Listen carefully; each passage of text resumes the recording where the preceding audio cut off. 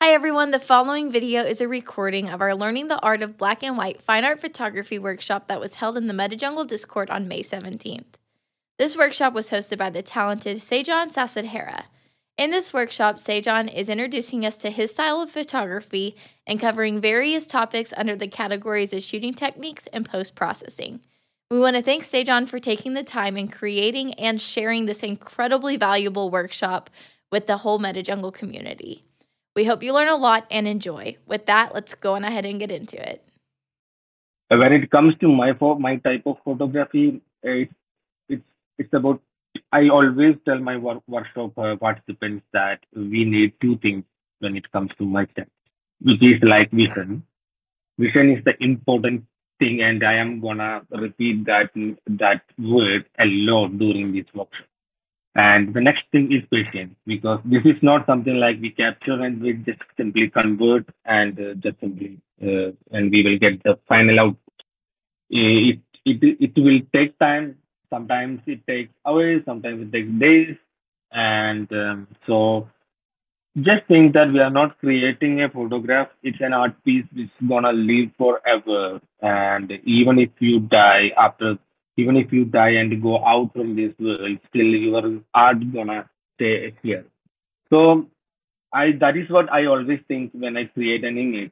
So there is no room for a single mistake. So I put my soul into that. I just simply put my all time into that. Doesn't matter how much time I'm taking, but I give a lot of time into that, and I put my all the vision into that. Then I come out with an output. So that is the thing which I keep inside my uh, my mind when I capture an image, when I plan an image, when I capture an image, when I create an image. So this workshop is going to be a two sessions. So first session will be a presentation where I will talk about fine art photography and black and white photography, why black and white photography, and what I consider when it comes to a photograph, which includes planning the shoot, determining my vision, creating my image, and the final output. That this will be the three sessions in the PowerPoint, and after that, I will be editing an image in Lightroom as well as in Photoshop. So let me share my screen now, and we can start with the screen. Uh, screen. So you guys can see me, right? Okay. I hope you guys can see. Yeah, we can see it. Am I? Yeah. Okay. Cool. Um, so this is my entire course. It's called I am Black and White Master in the Art of a Dance Fan Art Imaging. So let's start it. So I hope you guys are ready for it. So I'm just simply starting it. And so I always start with this sentence. It is like when you think about creating a fine art image, pressing the shutter is just a start. So actually, the start of creating a fine art image is not pressing the shutter. It's starting from our home. That's what I always say, because I am not creating a movement. I just plan my shoot. If I'm planning a see if I am thinking of creating an image, I do my research back at home. Because if I am going for a weekend shoot, because I'm full time working and I shoot in the weekend, so I start preparing my work, my shoot at least for before a couple of days.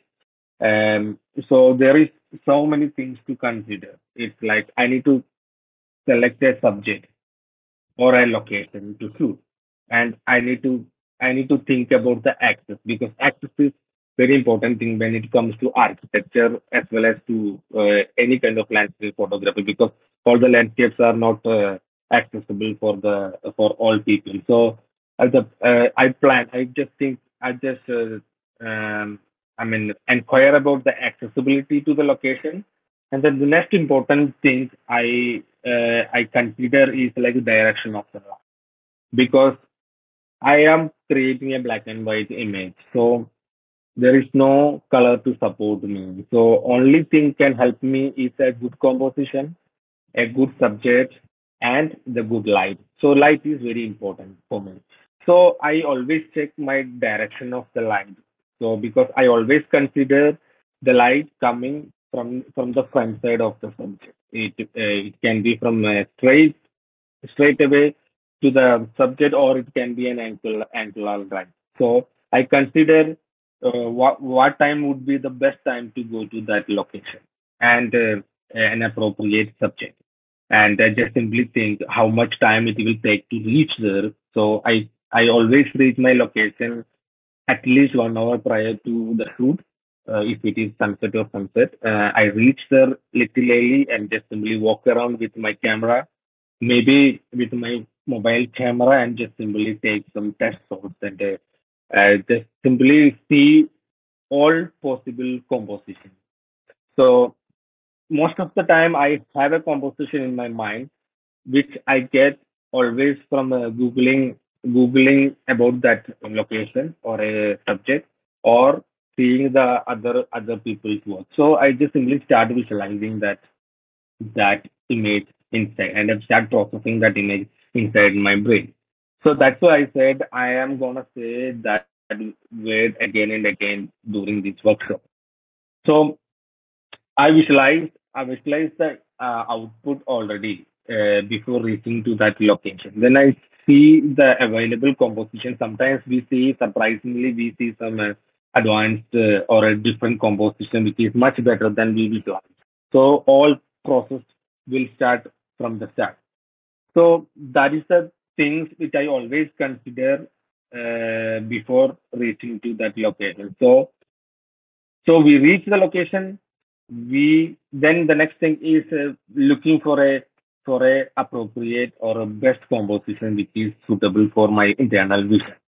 So don't think that okay, you might be a master of Photoshop, and you have a great photoshopping skill, but I always say to my participants that we cannot save a bad image processing it in Photoshop. So having a good composition is the first thing we need when it comes to fine art photography. So a strong composition is very important. It can be very simple minimalistic thing, but it has to be very clean, and we have to avoid all the distraction. So what we normally doing is we push the viewer to look into that main subject.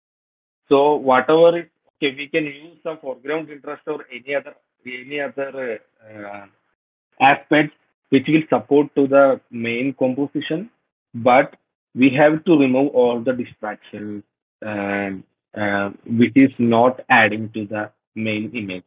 So that is very important. So try to avoid all the distractions, and just come up with a strong image. When it comes to the gears, I I use Nikon D850, which is a 46 megapixel camera, which is quite good. And the main other things I use is a strong, steady tripod, which is very important, and cable release. I use a cable release for doesn't matter whatever shoot it is. I always use cable release to remove all the vibrations from the image, because a strong sharp image is really important. And so I use cable release, and then you might be seeing most of the images has has a long exposure effect into that. Yeah, I use long exposure, which is very important and very important part of um, my workflow, because long exposure always help me to stand out from the reality. So I am creating an image. I'm not capturing a moment. I am just creating an image, an art piece. So long exposure always help me to come close to my internal vision, which I have visualized uh, in my internal vision.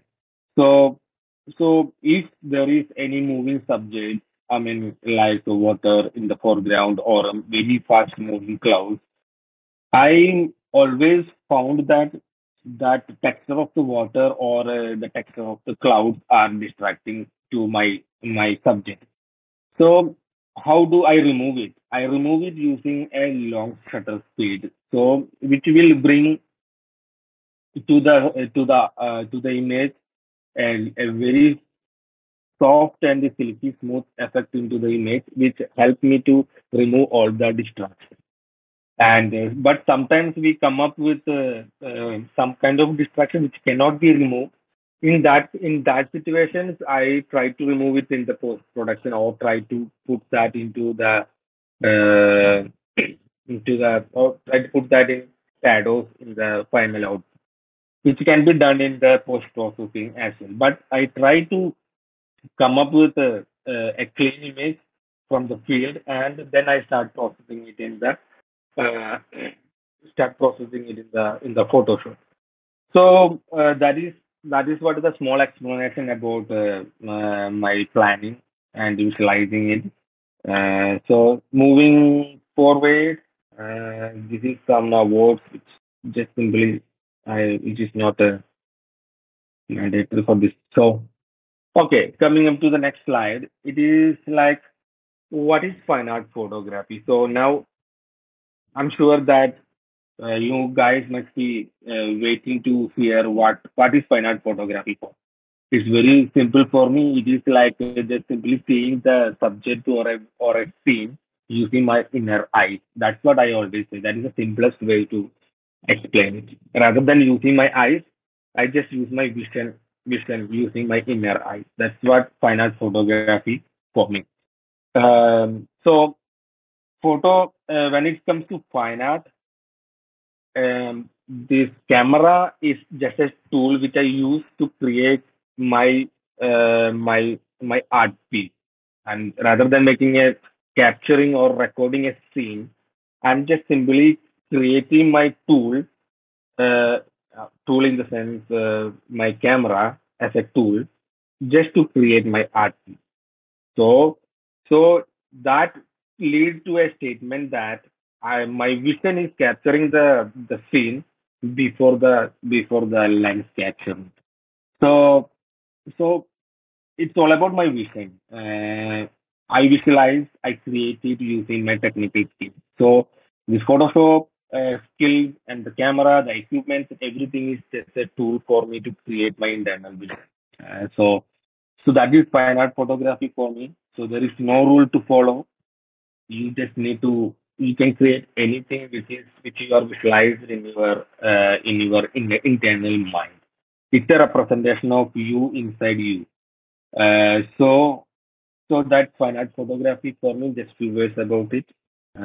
So then again, fine art photography is not about black and white actually. Any art form or any genre of photography can be called as fine art photography. But why black and white?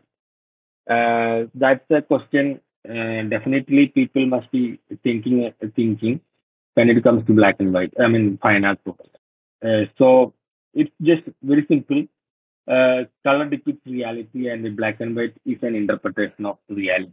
So that is it. So in the early days of photography, photographer had no choice to shoot in color, but in black and white. But in 1930, we found Kodak film, which helped us to shoot in color. That is the start of color photography actually. But black and white photography didn't die because of these feasibilities. So there are a few things we need to we need there are few situations we need to consider black and white when it comes to the photography, which are like see. So before that, I need to say that learn to see monochrome, which is very important. So it is like how do I explain that? It's like the whoever want to become a black and white photographer, he need to face the subject which is suitable for black and white. Uh, Not all the subjects are suitable for black and white. So So only the vision will help us to see the world in black and white. So it's very really important to see the world in black and white because and understand the subject which is suitable for it. So how do we do that? Just utilizing the world in monochrome. Uh, it's not easy. We need so much of practice for that. But by practice or using our technical skills, slowly, we start getting the entire result which we have visualized inside our mind. So that is that. So I just simply said that there is not all the subjects are suitable for black and white photography. This is the perfect example for it. You can see some colors in the window, which is not see when it comes to black and white. You can see we just simply remove the colors and the picture is totally gone. So that color has so much of importance in that picture. So this is totally not a subject for a black and white photograph. So as this blue city, so the blue color and the other vibrant color has so much of importance in this picture. So doesn't matter whatever skill you apply into these images, it's never gonna come up and it's never gonna reach to the same level of a color in it. So just some examples which I'm showing. Another image, that blue and that cold and the warm temperature has so much of importance in this image. So so so so definitely we must be having a question now. So which is suitable for which scene is or which things are suitable for black and white? When to consider a black and white photograph? So I will definitely say the first thing is texture. When we think about a texture, if we need to portray or if we need to show a texture of an image or a subject, it's best way to show it in black and white. So I'm just going down. I mean going forward. You can see there's an image in the same image converted. I mean in black and white and color. So you can see that person. The viewer definitely look into that golden light in the color image. But when we converted that into black and white, I'm sure that your eyes will be following that texture in the foreground or the patterns in the foreground. So if you have texture to show in the image, the best way to show it in black and white. So that's just a small example which I'm simply showing. Here the same example, you can see when this image converted into black and white, you can see the shadows and the textures are standing out and it's creating a kind of drama in the image. That's another small example. Okay, next thing is tonal contrast. So black and white is all about tonal contrast. We don't have anything else but tonal contrast everywhere. If you can understand tonal contrast, it's very easy to work with it. So if you know how to play with tones, that's where you have become a successful black and white or fine art photographer. So you just explain a little bit for those who don't know what is that. See, it's simply like that when the color converted into black and white, they become shades of gray. Okay, light colors will become highlights and the colors will become dark tone. The difference between these shades is called tonal contrast. Okay, and this is like the different color has different tones, which will be light or shadow. I mean, or dark. So the difference is called the tonal contrast. Okay, tone refer to the degree of lightness or darkness. We generally refer to tones as shadows, midtones, and highlights. You can see at the bottom right corner, it explained like shadows, which is like the left end of the tone, and the mid area is called midtone, and the highlights is the right end. So this is the tones, and you can see that black is just simply turning into white, and that difference is called the tonal contrast. And also there is a picture just simply representing how the colors will become different types of grays when it converts into black and white. If I have a small another example as well. You can see the different colors over here, and when we converted that into black and white, you can see all those colors are become a different shades of gray. Just a small representation to make you guys understand. So you can see so many colors over there, and all of them are different. So, so when we see it, if you are start visualizing those colors into different shades, that is the point. So another image just to represent how dramatic the black and white has become when it convert after the conversion. You can see it's making the both has a different mood. You know, the color picture is also good and the other picture also good, but it has kind of, I mean, for me it is so dramatic. So just showing which is, I mean, which is the main subject or good subject, what will happen in the different scenarios. And in this image, you can see the blue color doesn't have anything to do with the image. But when it convert into black and white, it has become a different shades of gray. You can see all shades of gray here.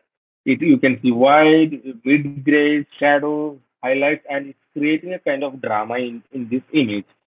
So this is the best way to see the color image to a black and white image. Just representing it. By seeing it, you guys can easily understand it.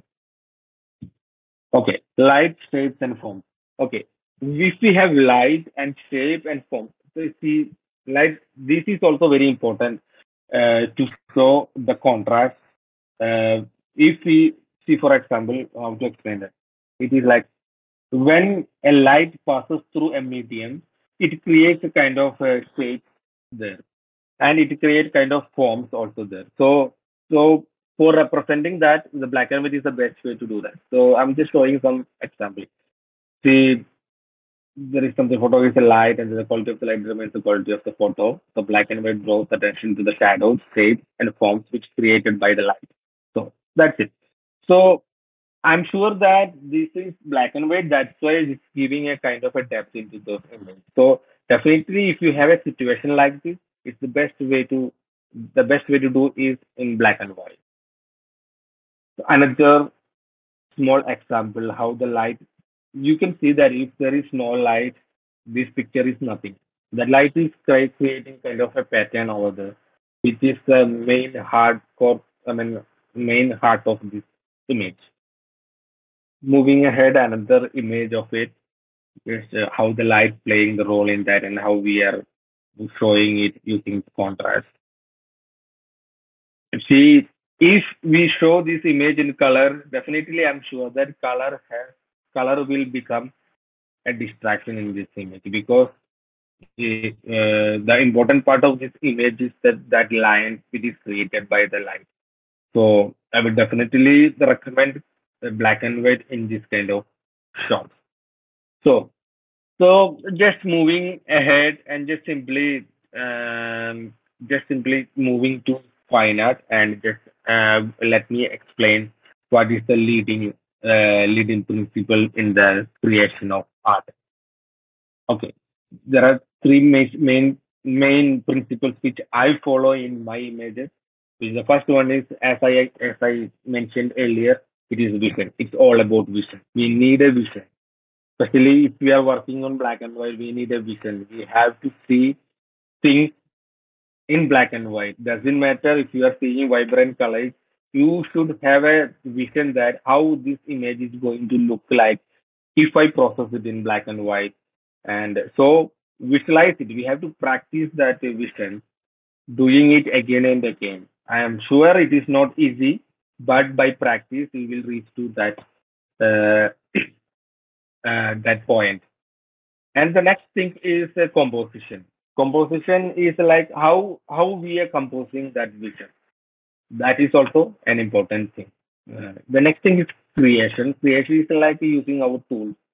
It is like capturing using our images. I mean, using our camera, using our long exposure technique, or motion blur. It can be anything. And also, uh, using the tools of Photoshop. I mean, post processing also an important thing in that. Just simply moving forward, just simply explaining vision is the art of seeing what is invisible to others. Yeah, as I explained, we are not using it with we are not seeing it using our eyes. We are seeing it using our inner eyes, which is not visible for others. We have to think different when it comes to. I mean, if we are not seeing it like a normal view, which is if we are using our vision and just simply seeing it different than others, that is called vision. You know? So that's a small explanation about vision and composition. The goal of composition is express your vision and your emotional response to the thing. So we're just simply expressing that vision and just simply putting that emotion and just simply putting that emotion into that scene. That is called composition. So we show that emotion in that composition. That is it. Just simply showing some images how I consider the composition. These all are some old images and which I have created during the start of my journey. So this is a long exposure image of a stranded ship. The ship is sitting in the, I mean, it is stranded, and so I found very close to where I was living in EAE. So when I heard the news about that ship, I just simply, I mean, just took my car and just simply went there.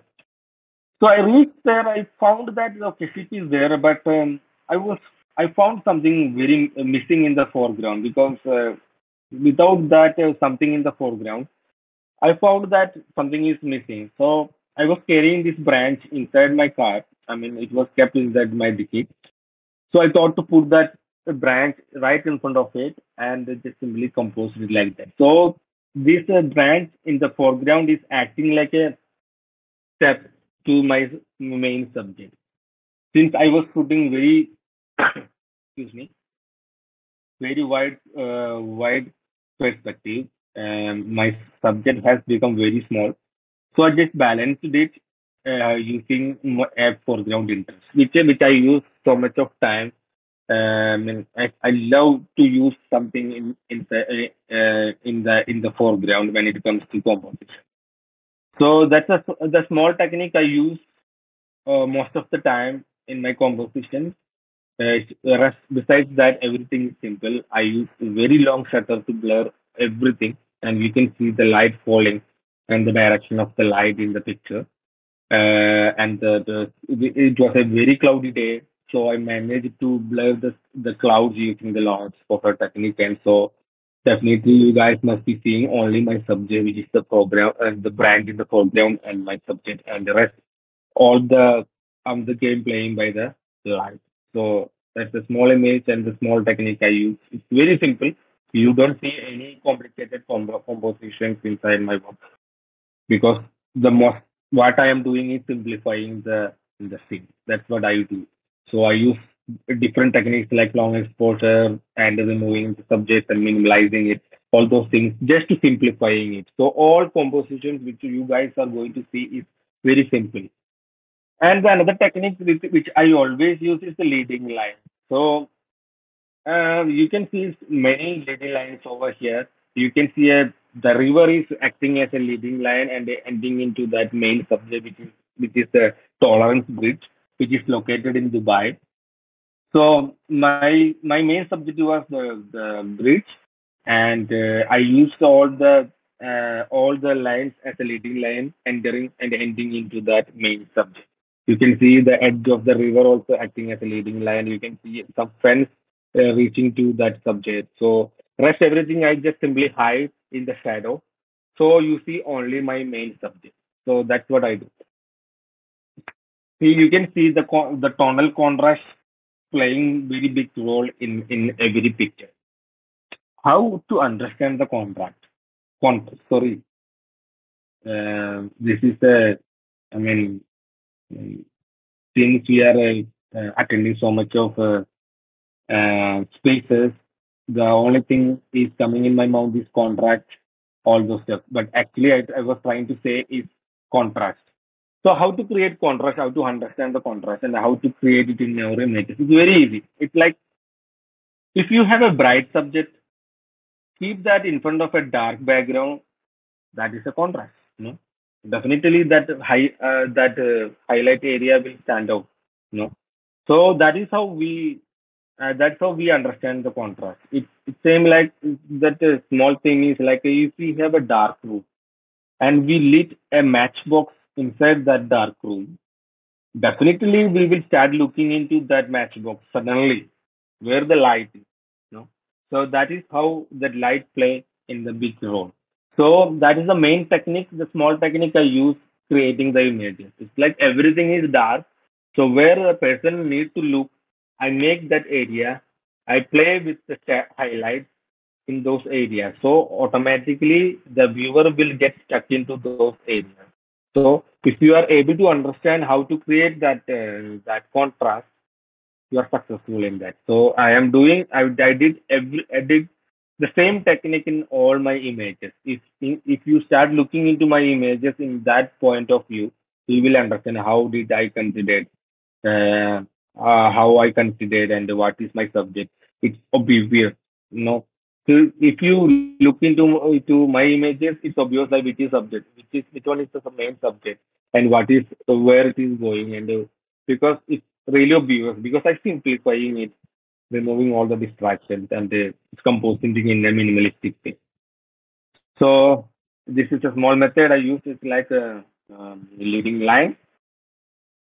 Rest the next technique is like using the reflection and simplifying everything into that. So this I start from Align, the place called Align, which is in UAE, Abu Dhabi. So when I saw this, really what attracted me is the reflection. So I just want to, I mean, it's just a simple thing, but I love this image a lot. I don't have so much images like this. So it's just a simple scene, but I just simply played with light, shadows, and the reflection over there. So I'm sure that the viewer will take a tour in whole area of it, but will end up into that main subject, which is like that those poles and that reflection. So I want the viewer to get a very relaxing and soothing feel or mood when when they look into my images. That's what I try. If I am not feeling, if as a creator, if I am not feeling it, those viewers never gonna see it, or they never gonna enjoy it. So I never show my images if I am not satisfied with it, because if if I am not happy, then other people never gonna like it. So I just simply hide it inside my heart.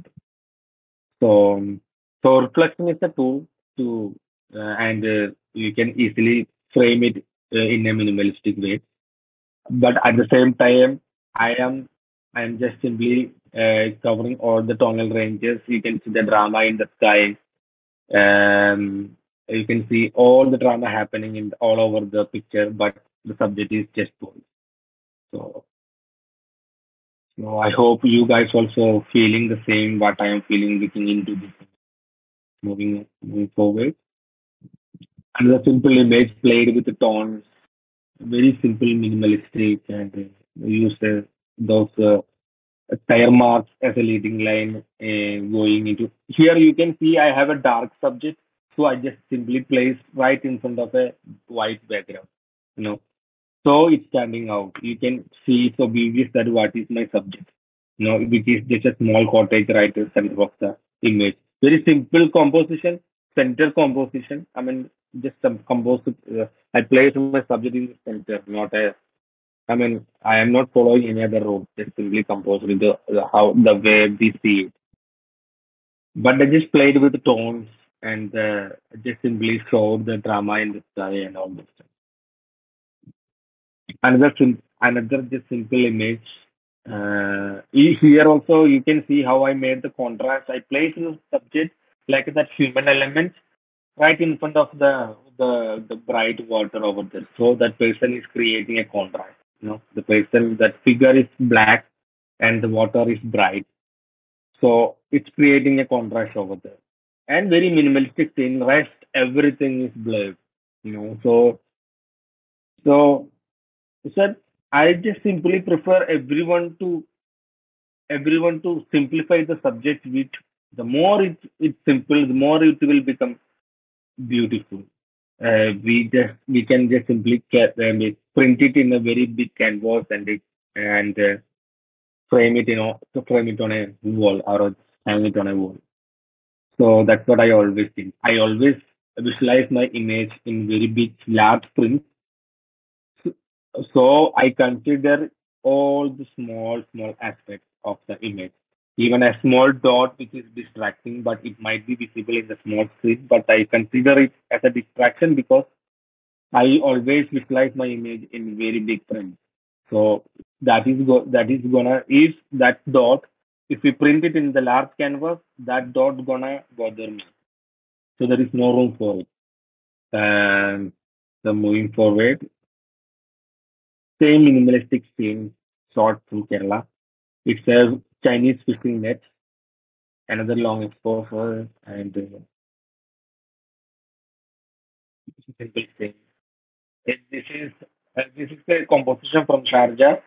It's a desert, and you can see how I use that foreground as a leading line or just a foreground interest, and just simply leading into that main subject, which is the mountain line at the behind, at the background. Uh, Very old shot, and this is another shot. I think Alpha collected this image. This is from my solo collection. Uh, Very classic composition. You can see that boat is blurred, but I can take a different extra shot long shutter speed and just simply blend it. But I decided to keep it like that, which is giving a kind of a mood. I mean, I could feel that mood, and the light is playing a big role in that, in the tonal contrast, how I managed it, which is creating a vision flow. We start looking into the board and go behind the mountains, and again come back to that board, and there is a vision flow which is circulating over there. Rest everything is in the, I mean, just supporting the image. That's how I visualized it when I saw this lawn boat in this harbor. Moving forward, okay, repeated lines and patterns, which is something which I love to photograph. I was located in Dubai, so this is not. I mean, for me, it is easy to capture this kind of shot. Although I traveled almost 5 hours to reach this location is called Empty Quarter in Liva and also called Liva. So these are huge dunes, and I just love the repeated lines and patterns, creating a kind of drama in the image, and I just played with the lights and shadows. This shot in early morning using a telephoto. I love to shoot in telephoto lenses which compress the scene. If we need to bring a mountain line and compress it, if you want to create layers of the mountains and also the dunes, you have to use a telephoto lens which help you to compress the image, and it brings all the layers together and create a kind of a different mood, which we cannot see in our eyes. When we see, I mean, we can see in a way, but when we see it through a telephoto lens, it is entirely different. I have an image which captured with 600 mm. That perspective and that image is entirely different than how we see in person. So using a telephoto lens really change your perspective, especially if you shoot mountains and this kind of dunes and all. Because if we move forward and walk towards these dunes, these are very huge dunes.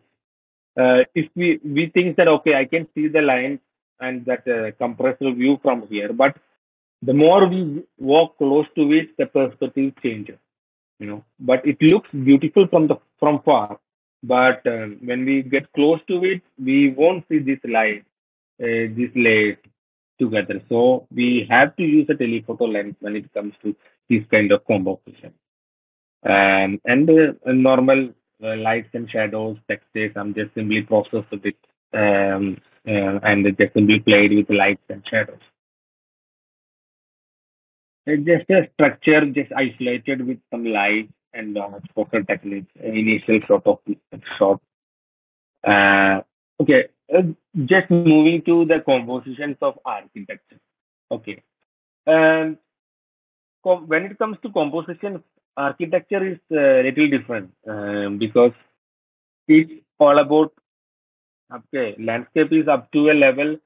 Entire scene will help you to create a rhythm in the image. But when it comes to architecture, I loudly say that it's all about.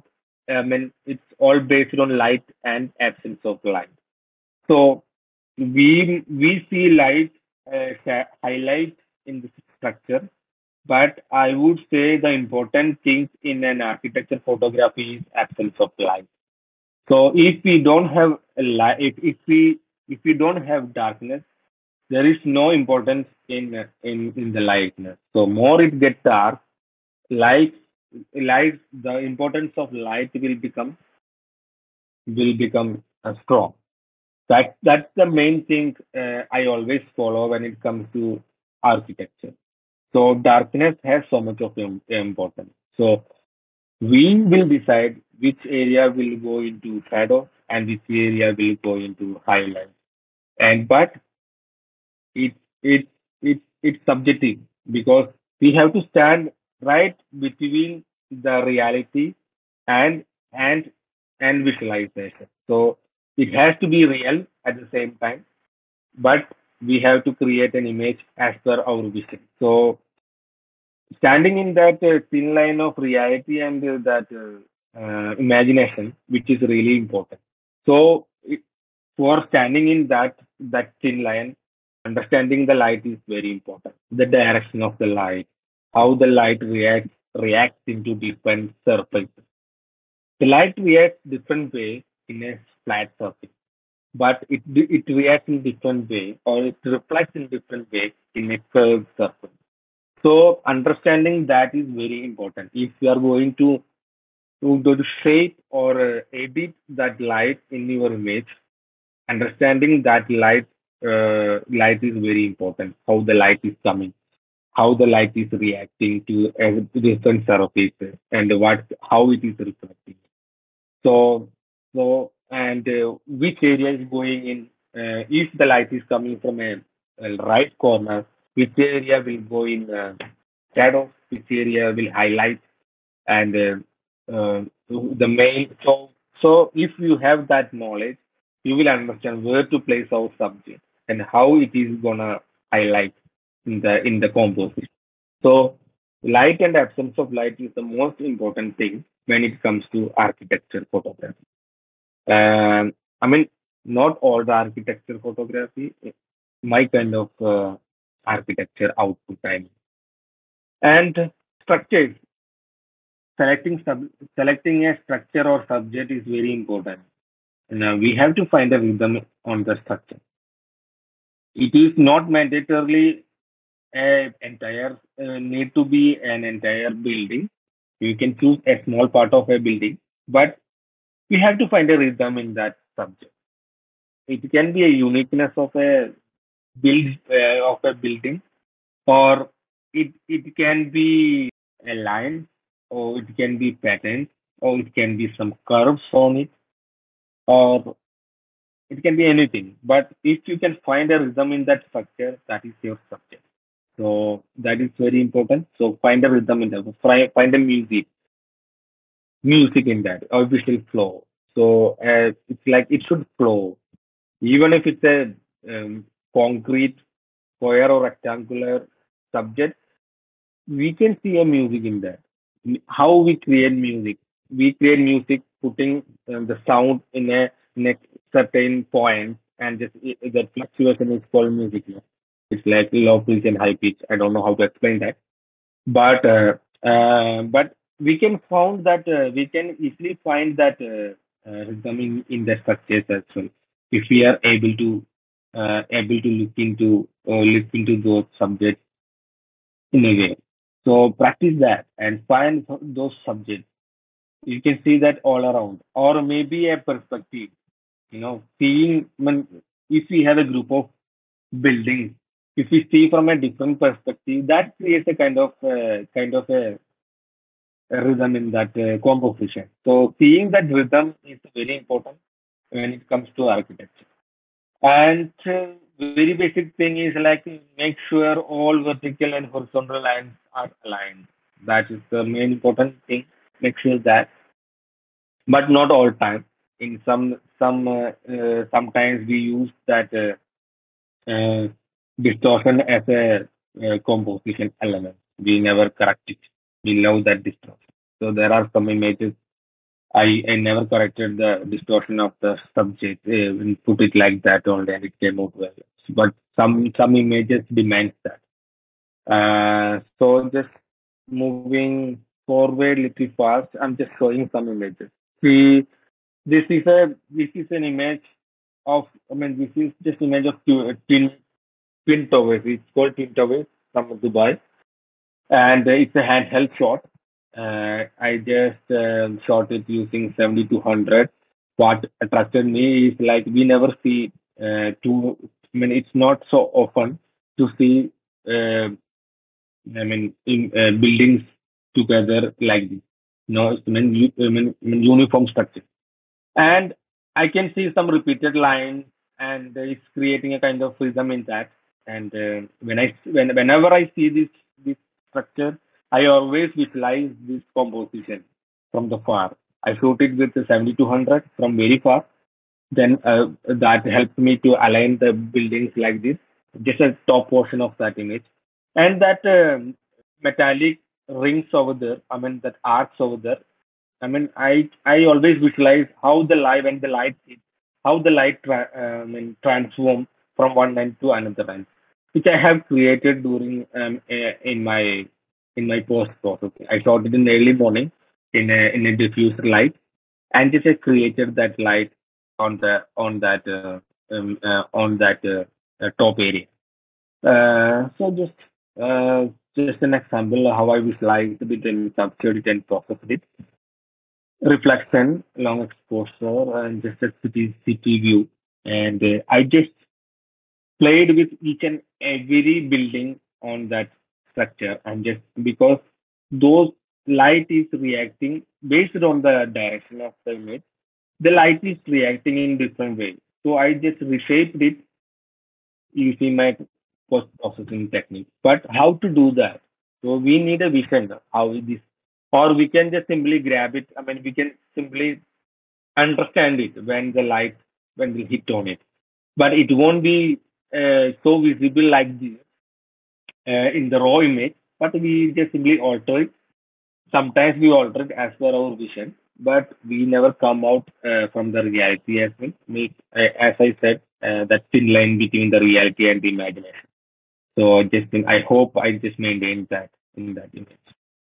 And the reflection, very simple composition. Reflection, you can see some reflections over there. So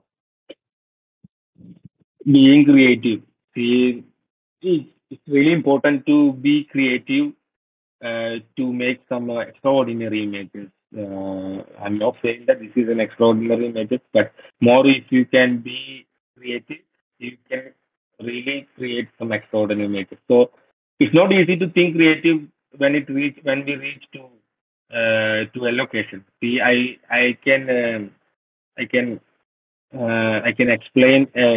I can share a small story about this image. I had some different composition in my mind when I went to this location, this building.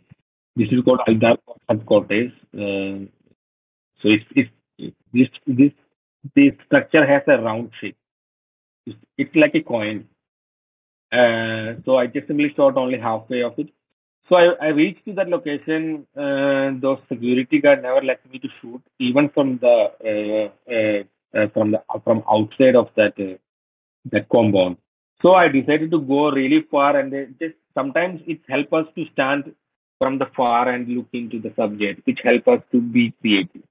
So I was seeing it from far and just simply took my 7200 telephoto lens and just simply started seeing it through that lens.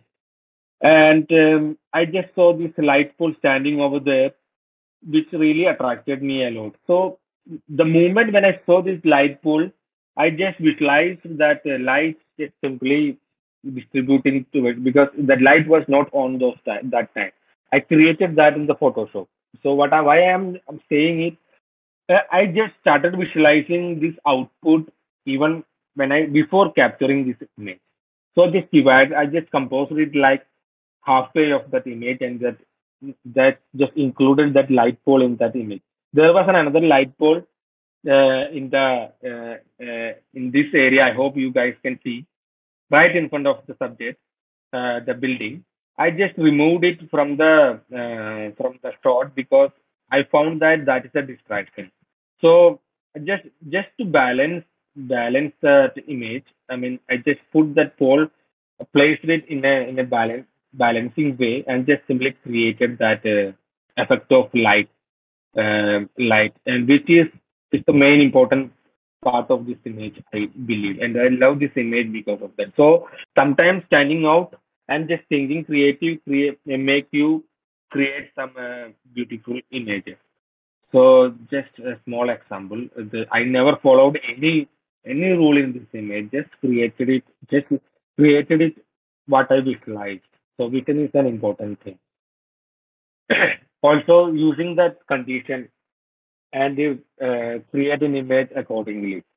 So this is a shot. This is a shot from a rooftop, from a 60th floor from a building. So that day was I mean, that it was a very little foggy day, but not a thick fog. We always anticipate very thick fog, but I am not lucky with that because whenever I wait for fog, fog doesn't come, and when I sleep, fog comes. That's what happens with me. So I don't have any fog images in my portfolio. The usual fog images from Dubai. So that day I was waiting for a huge fog. It didn't happen. So I can see some smoke coming out from a hotel. I think it's a hotel. So it made me felt like a kind of an end of a decade or a time, and it's a revolution happening. So that's what I had in my mind. And keeping that thing in my mind, I just started processing in white, pure white, everything. I just created it like a pencil drawing. It's gray. You can see only grays and white over there, and I just use that condition in this image. So one of my favorite image, I would say. And we have to visualize the image based on the condition as well. That's why I'm just explaining it. Symmetry, and you can see the light, and it's important to maintain that light in the dome. So you can see in this image, you can understand from where the light is coming and how it is hitting and how it is reacting.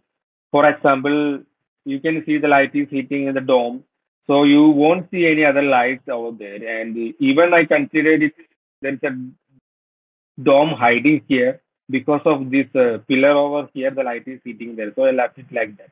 Even if you are modifying the light or creating the light in a subject or in a scene, it's important that understanding the light and how the where the light hits and how it reacts, because sometimes some part of the building will go in the shadow.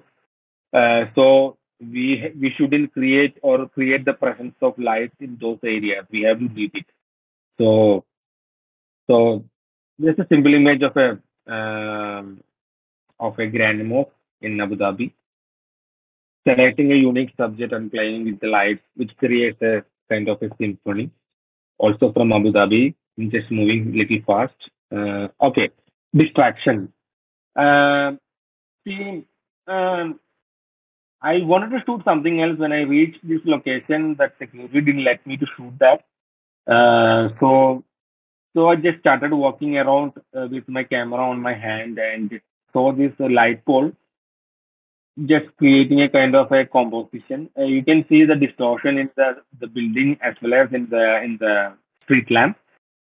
But I just love this composition. But somehow this that light pole was kind of a distraction for me. But I just included it, keeping this thing in my mind that I create a colorful light over there, which is gonna add into this subject.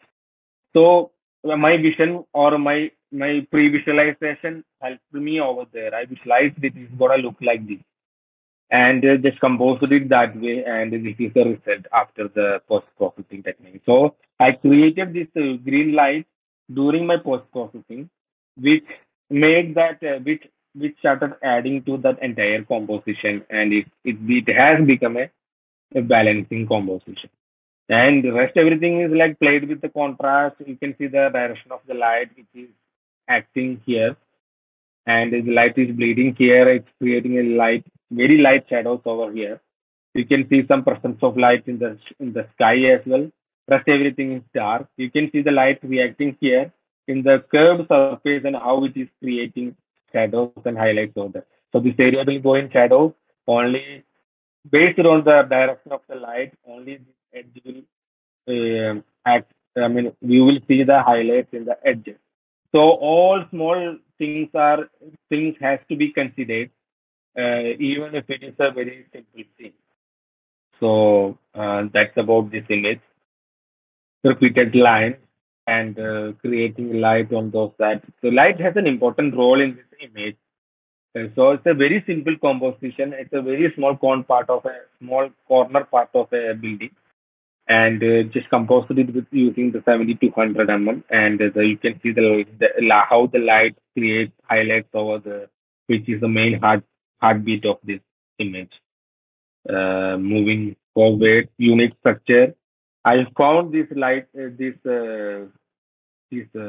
signboard as a distraction, so I decided that I will use that as a colorful. I use this color here, and which I hope it is adding to structure. It is not acting as a distraction. So sometimes this kind of techniques also help you to remove and deal with the distraction. Another unique structure and the light, how the light. If we don't have lights and shadows on this structure, this will become a snapshot. So understanding that shadows and highlights is very important, and the direction of the light and how the light reacting to the curve, and how it's creating a gradation. It's all about gradient, you know, and the distribution of light into different areas. So another beautiful image. I love this image. Uh, Conditions. I mean, I would say this is the image which I spent very less time in editing, because if you see the raw image, it's exactly same. Like, because the condition was very good.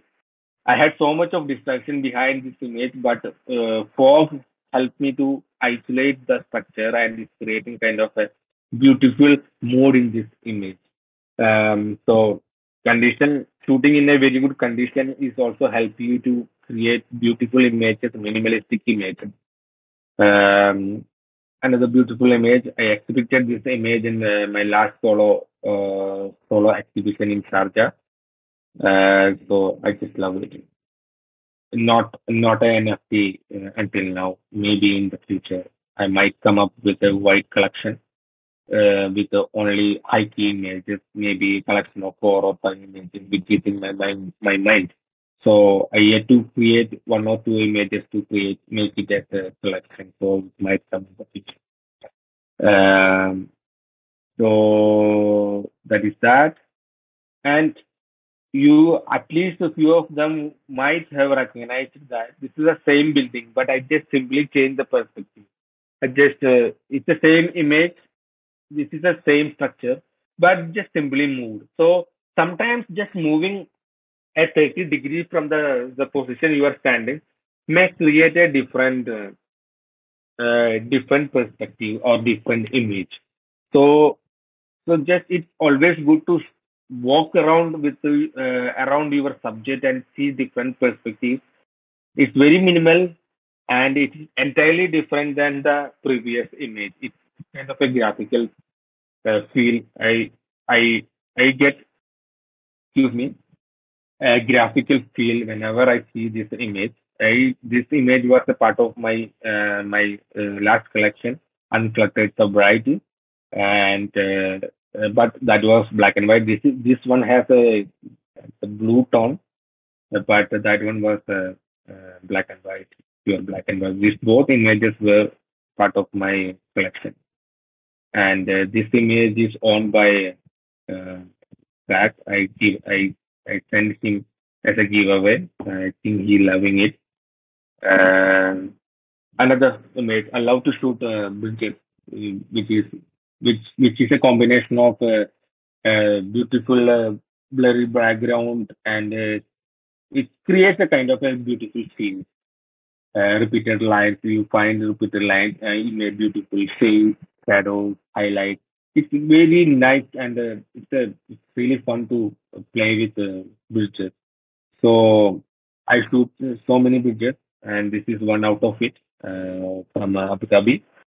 You can see the direction of the light, how I played with the lights, and you can see foreground how it's creating a balance and all those stuff.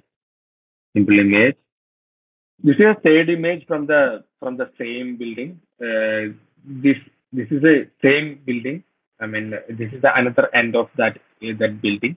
You, when it see, I can see a music in this image. You can see this lion is acting as a music strings. I mean, I don't know, it's kind of a music. You can see the direction of the clouds, how it's moving. So we will start looking from left, and we will go out.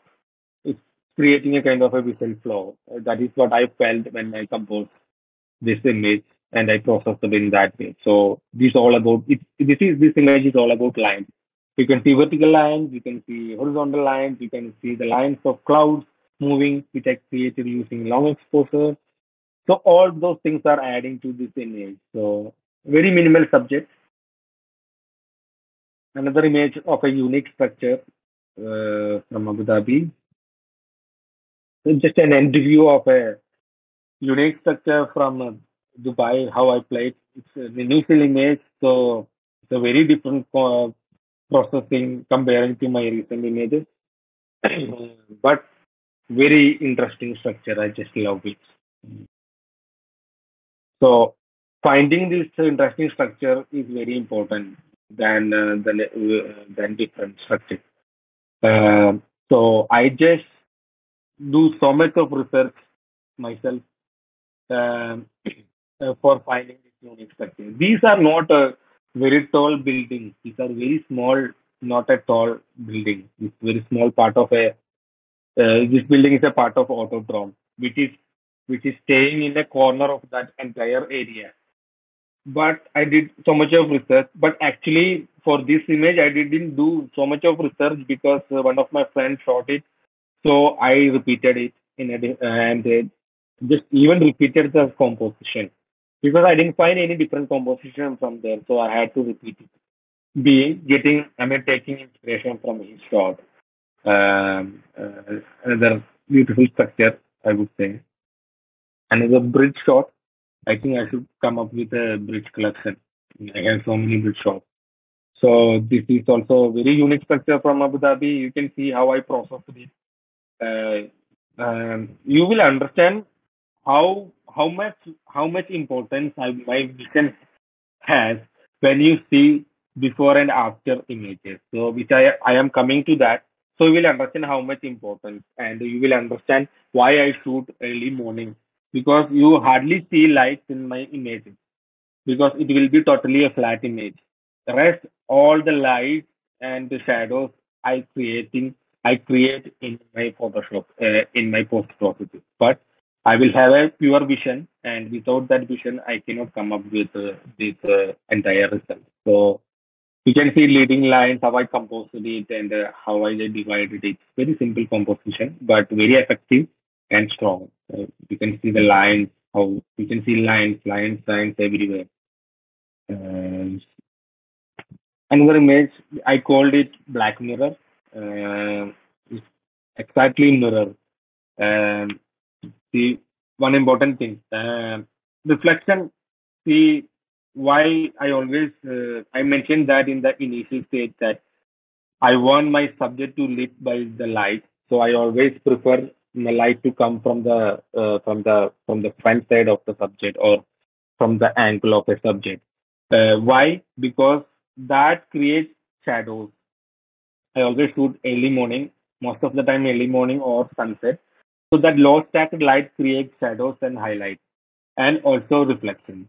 So in UAE, most of the time I shoot early morning because I get if I need to get reflection in the subject in the composition, I need to shoot early morning. So you can, if you guys really love reflection, you can choose your timing based on that. Um, so that is that. Another good shot process very differently because the same bridge. This is same different. This is the same bridge, and so you can see how the the condition helped me to create a different image. This is the same bridge in the fog, and this is in a different condition, a different composition, very simple composition, straight away shot, and uh, and this is the result after processing. In cityscape shot process date, you can see different processing in the different buildings everywhere, even in the different part of the Burj Khalifa, how I process it, and you can see how much important the shadows have and the highlight. That's it. Moving forward, okay. So the first step of my processing is like determining the vision. It's like applying the vision into the photograph. So I just simply explain how I applied, how much role my vision has in a photograph. So I'm just simply showing the worst scenarios or a worst conditions I shot and how I came up with a beautiful result. So I'm gonna show some before and after shots of it. So this is the raw image, and you can see how I came up with a result. So you can see it's a handheld shot, and no long exposure technique applied here. You cannot see any light. Okay, hardly see the light in the images, but in the main subject, how I made the light or how I altered the lights or tones in the specific part of the image. So this is the main this is showing the importance of vision in fine art photography or in black and white photography maybe. Another another result you can see the long exposure shot of that bridge and how I process it because my main subject um, is the bridge, the top part of the bridge. So I just simply placed the lights on that specific areas, and rest all the things went into the shadows. So because of the darkness, there is so much of importance for the light. So that is what I just simply I mentioned it earlier as well. The darkness has so much of importance that that make the importance of light so high.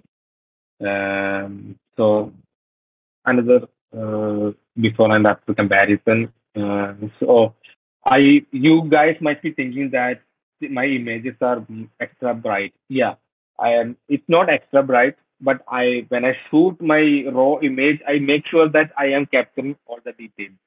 So I make sure that I'm not clipping in the right hand side, but I make sure that I am getting all the details from shadows as well as from highlights. So I can darken the image. That is not an issue, but I cannot brighten it so much. So I always make sure that I am getting all the details from my shot, and I darken the image, the areas where I need to dark. That is what I do when I capture the image. And you cannot see any hardcore contrast in my raw images because of getting this result. Only I always shoot in sunset or sunrise, early sunrise. So I don't get any hardcore highlights which I cannot control in the post processing. So I can create highlights as how I want, how I visualize it. So I can create it easily in the post processing.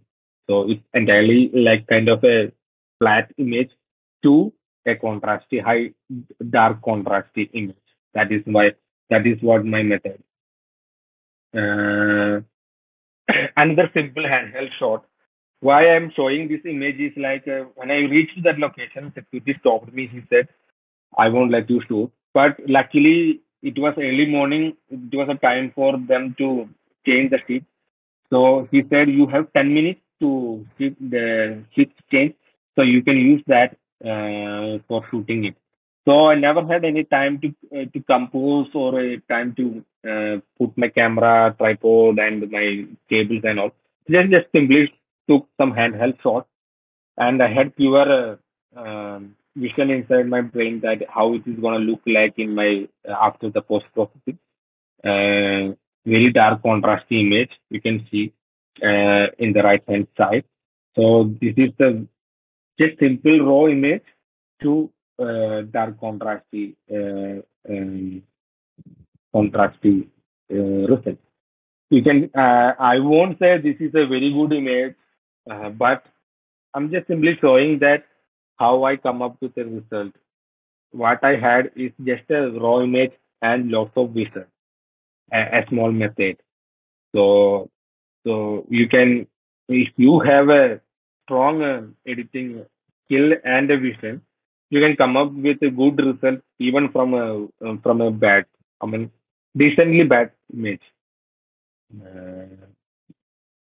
Another before and after comparison, it's like this is the image which I captured, and this is the result. So very old image and a different process. And I'm sure that if I process this image now, that result will be entirely different because I am learning new things, and my perspective also changing, and my knowledge of light also changing. So it might be, I mean, that result might be the entirely different. But just simply showing how that raw and how it is looks like after applying my vision and the technique. So okay, coming to that workflow, uh, this my workflow includes raw optimization and conversion that happen in Lightroom, and rest thing is understanding selections and marks. It's like okay, when it comes to selection, it's like what I normally do is I create selection of different areas. It's like if I have an image with a building, and okay, let's say a street lamp. So what I do is I separate all these elements using selection. It's like sky will be a selection. My subject like a light pole, for example, light pole and a building and foreground. These all I will just simply divide it. I mean, I just divide it all these things and just do the processing differently because I never do global adjustment into an image. And my sky would be dark. My subject, the specific part of my subject would be bright. And another, if we have another subject, that would be a, because that would be that shape of that subject would be different. So the light reacts in a different way. So I have to process in a different way, in a different technique. So I divide it, I mean, I just simply separate it with a selection. And if I have foreground or water, I just simply separate it because my foreground I just use as a bright part of the image. So I cannot apply global adjustment to that area. So I just simply divide different areas based on my vision. So then the next second step is is that it's like understanding the selection. So I just decide in that point I decide that how many selections I have to make and how many marks I need to do. So that is the second section. The next step is this blending. What I do is I create three versions of the image. It's like dark, neutral, overexposed, and underexposed image. And I just simply blend three images using layer masking. So that is the next section. It's like selective merging and masking. Next is like creating presence. We again shape the light or alter the tone. So the creating presence is called that. So I just again alter the tone. Sometimes I darken some areas or sometimes I brighten some areas. Next is tonal range. So once I have done all these things, it's almost ready. Then after that, I check the tonal range. I make sure that my image is covering all the tonal ranges.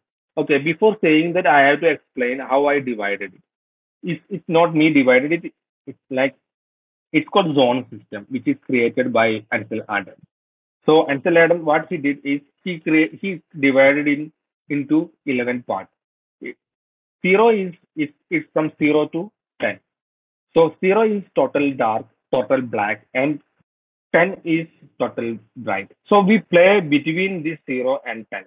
So I make sure that my image is not touching 10 or also not touching 0. Okay, sometimes most of the time my image covers the tone of 0, which is pure black. Sometimes it touches uh, tonal range number 10, which is pure white. But I make sure that it is not covering so many areas because the tonal number 10 means I am losing the details over there.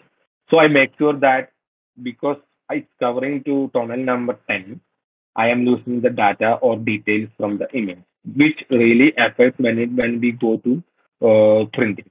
So that is the section. The tonal range, that section, in that section, I make sure that my image is covering the tonal range. If it is not covering, I don't need to worry about tonal dark tones because my images are most of the time dark. But I have to make sure that my image is totally dark and it's not covering the highlights. So I make sure that at least it's covering tonal number 7, 8, or 8 or 9. Make sure that most of the time I make sure that it's covering tonal number 9. So we have a technique to check that. We have a tool to check that, which is like a, Silver FX Pro, where we can check the tonal tones, where it is covering and how much it is covering. So that is the next step. And after checking the tonal range, the final step is like finishing touches, where we make sure that we don't have any spots and all those things in the images. And if we have any banding in any areas, because sometimes that drastic change of tones creates banding. So I do my adjustments to remove that banding. If we have any noise, we remove that. If we have any spots, we remove that. If we have any uh, um, I mean, I mean, sometimes we end up with some halos in the images. We remove that. All those finishing, touching things will come in that final area. So once we have done that, we can save that image um, for a web as well as for a higher resolution. So this is the small workflow. I'm just moving forward. Okay, I'm just simply explaining how to understand the selection. So this is just simply think that these are some subjects in the city, and you can see some light is coming from this area. Okay, I hope you guys can see the cursor. So you can see how the light is reacting to different shapes. It's like it is entirely different the light on the flat surface, but when it's hitting, the light is hitting in the curved surface, it is creating a kind of gradation out there. That the density of the light is high and it's gradiating when it comes to right side. So as here. that page. It's entirely different. You can see the more highlights here, and it's distributing into 36 degrees. So it's an entirely different reaction, right? And we have different planes over here, and it might be hexagon or octagon. I don't know what is that. So we have a shade different planes over here. The light is passing in different ways. So we have more highlights here, and but it's not that highlighted in this area, even this area, and this area is little. We can see the presence of light here, but it's in little dark than comparing to this, and this and this. So if we are start creating or start altering this tone, these different areas has different tone, so different process. No, if we apply light in globally into if we apply some adjustment globally into this image, it's gonna affect equally into different areas. No, it will affect to the background, it will affect to entire area where we don't have light. So what we do is we just understand that areas where the light is reacting and create some selections over there. That is called understanding the selection. So how many selections we can make here? Okay, just roughly I can say 1, 2, 3, 4, 5, 6, 7, 8, I don't know whatever it is. But if we go more close to that, if we decided to create selection based on the light, let me go down. Just simply, roughly, it will be this many selections based on the planes over there. But if we need to create micro contrast or as per the light, if we need to alter the tone, we have to create this many selections over there. So you can see selection number 1 here, 2 here. It is like just this part of it, and 3, 4, 5, 6, 7, 8, 9. You can see there is difference in the tone. So I create a different selection here. Send the whole area because it's single frame, and I don't forget this edge. We can see the presence of light. So 11 is here. Where is 12 from? 12 is here, which is a reflection of it. Don't forget the reflection, because if the light is reacting, that will be visible in the reflection as well. If we forget to do the alteration in the reflection, it will look like I mean it is not right. Like we have to do the same adjustment in the reflection as well. So we have to consider that as a selection. And 13 is here. Again the reflection. 14 is here. The reflection of this plane. 15 is here. The reflection of this plane. Reflection is here, which is the reflection of this plane. I mean, this is the 16th selection. So if I create selection in this image, I will create this many selections. Okay, I might not, but we can consider this many selections based on the tone, because tones are different in different areas. So understanding that tone is entirely different. Understanding that tone is definitely a different thing. Very important step. Coming into my image, I just simply showing how much selections I have made in this image. It is like I made a selection for the main subject, which is my ship, that vessel, and the sky, because I need to make the sky darker. And I made a selection for the branch and the reflection, the shadow.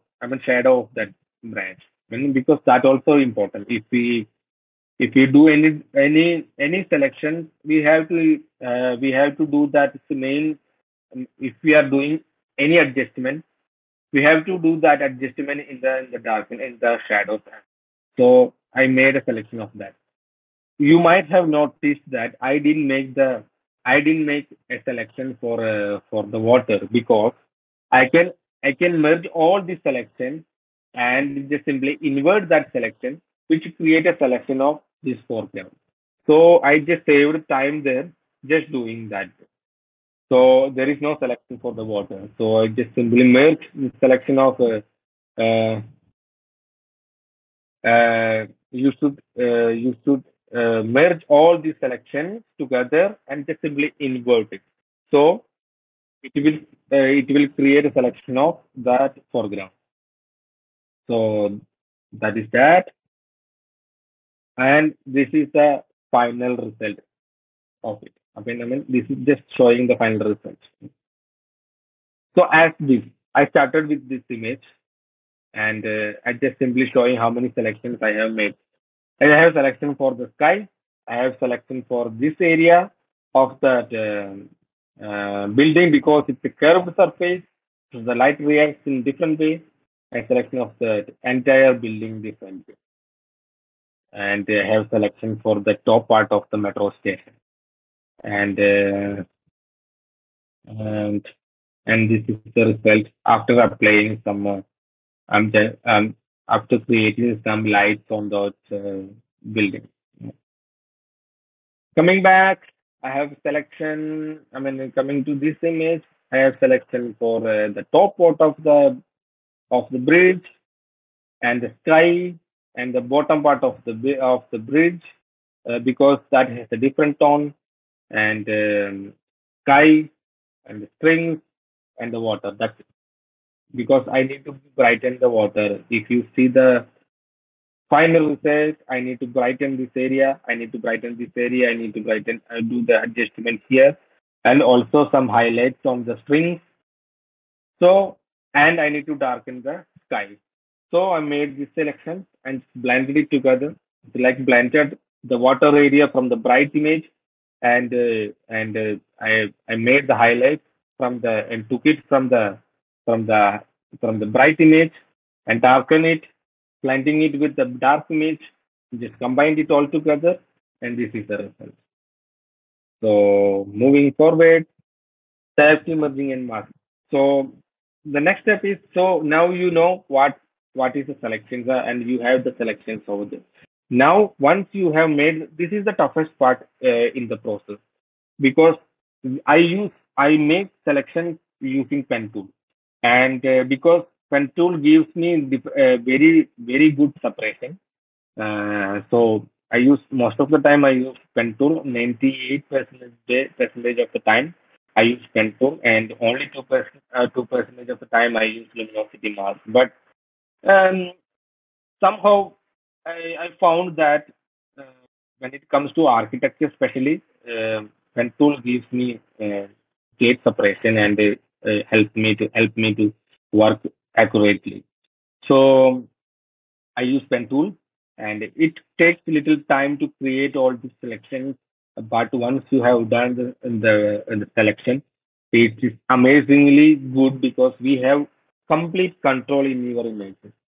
That if you want to make it dark, you can do it, but it's never gonna affect to other areas because we are controlling it using the selection. So we are just simply isolating specific areas using selection. So whatever adjustments we are doing, it affects only into those areas. It affects never affects to those other areas. So we will have control in each and every corner of the image. So that's why I use selections for creating and altering my image. So next step is once we have the selection, next thing is just merging it with the different versions of the image. As I mentioned earlier, I create three versions of the image. It's like one very bright image, overexposed image, one neutral, like just a black and white conversion of that image. It's like neutral, and just very dark image, underexposed image. Still, it is not dark, but I will show how to make it further darker. But for an initial blending, we use these three version of these images, and and just simply blend it together. So I'm just simply showing what how I use this image. See branch and the foreground, which I have taken from the overexposed image. The subject and some part of the water has came from the neutral version of the image. The sky and that edge of that merging part of the water has came from, and the reflection of the shadow, I mean the shadow of the branch is, everything came from the dark image, and they just simply blended it together, and this is the initial blending result of that image. So I just simply darkened that sky, blended that dark image with the sky. I mean, in the sky, and also I made some highlights over here, which came from the bright image, and I just simply blended my dark areas, I mean the shadows, using the dark image. So this is the initial blend result of it. Okay, moving forward, then the next step is once you have blend result, the next step is creating presence. Creating presence is like it's just enhancing the subject in your image by giving more luminosity or giving more depth. It can be like just altering the tone and brightening it, or just simply darkening some images. To achieve the result by altering tonal ranges in different part of the image individually with the help of selection. That's what I mentioned. Individually, we are not applying that adjustments in a different in globally into that image. We are doing it individually by doing the help of selection. So selections are very important. It's tough, but it's important. So I'm just simply showing just a representation of how I create presence of image, what I'm referring about presence over here. So you can see the light presence over here. These are the presence we create in the subject. Just highlight. So just creating highlights. It's different in different shades. So this is, I mean, basically my workflow is very simple. I am not using so much of tools in Photoshop. I have a very simple method, and but it takes little time. So if you can understand these small little things, you can easily come up with beautiful images. But need little patience. So I'm just going to show some step by I mean just how my image progress when I when I create presence in the image. Just simply put some light in different areas using the selections. This is how it looks like. And just simply put some light over the some area, and this is the main substance. I didn't do anything. I just simply darkened the image. I just simply made some highlights in some areas. This is the result. Okay. Okay, I was explaining about tonal ranges. This is the tonal range, and this is how it looks like. So it's divided into 11 parts. You can see 0% is like a pure black, and 100% is like pure white. So it's divided into 10. So this is how when it comes to loop and histogram here, you can see 0 is dark and 10 is pure white. So it's divided like this. And when we go to that third party software, whenever we touch on this area, that the tone will reflect. I mean, the presence of this tone will be shown as hash in the image. So in that way, we can understand where the tones are present in the image. You know, so that is the next step. So I'm just simply showing one image, and this is simply representing. I'm just simply noting, or just simply showing where my tones are present in the image. So this is the image, and you can see how where the tones are present. You can see the pure black is 0, with the tone number 0, which is pure black, which is present over here. Okay, and the next step of gray, which is present here, the tonal number 1 and 2 is here, 3 is here. Even you can see 2 and 3 here, and tonal number 4 is here, and 5 is here, 6 is 7, and it's just simply progressing up to 9. You can see this is the main important part of the image, as well as here. You can see tonal number 8 here, 6, 5, 6, 8 here. So definitely there is some highlight. So automatically people will look at here. And the next important part, bright part, is here. So automatically the viewer, the look will shift to this area. So in that way, using those tones, we created a kind of visual flow over here. And rest everything is in dark, but not pure dark. You can see some different tones here. It's not dark; it's different shades of gray, which is adding to it. So, so my in the first look, the image looks like dark, but it's not dark. It's covering all the tonal. But the most of the image is is is shifted or is falling into dark areas, but the main subject or main area of the image is covering covering all the tones. So definitely the viewer will look into those areas. So this is how we work with the tones. So that is that. This is the final bit. Then after that, we'll do the finishing touches. We remove the banding, spots, and hot pixels, halos, and white lines, whatever is visible in the images, and toning. The next thing is toning. Toning is like not the tone which I explained just now. It is like you can see some color toning into the images, which I hardly do my image. But if you like a cold tone, or if you like to take your image into to warm tones, you can do it. We have tone available in a silver effects mode, so you can do that. I hardly use that. Some people use sepia tone for the image. So all those stuff is required, which is done in this section. So this is my overall workflow. So that is that, and so this is the uh, end of my PowerPoint. Now I think we can go to an image and then just simply edit fast. I hope you guys are not bored. So I'm just going fast and just editing one image in my Lightroom and just simply show you how I create and how I create image. So this is a raw image. Let me reset this image. I always start from, I'm just going fast because it's been quite long.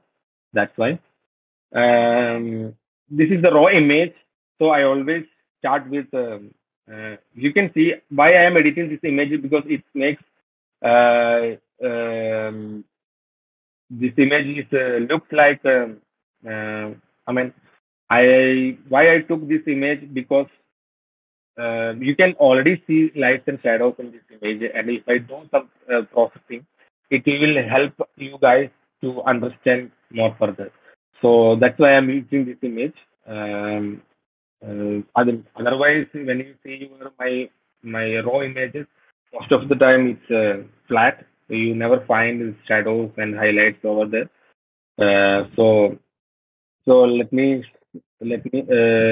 show my workflow in Lightroom. Um, I always start with white balance, and if I need to edit white balance, I can use the preset because it's a TIFF file. That's why it's not showing. Otherwise, you will see all the preset white balance. Otherwise, you can play around manually here, like going to the warm side and cold side and warm side, whatever it is. So I just not doing anything much, just happy with it. Or you can play around with that.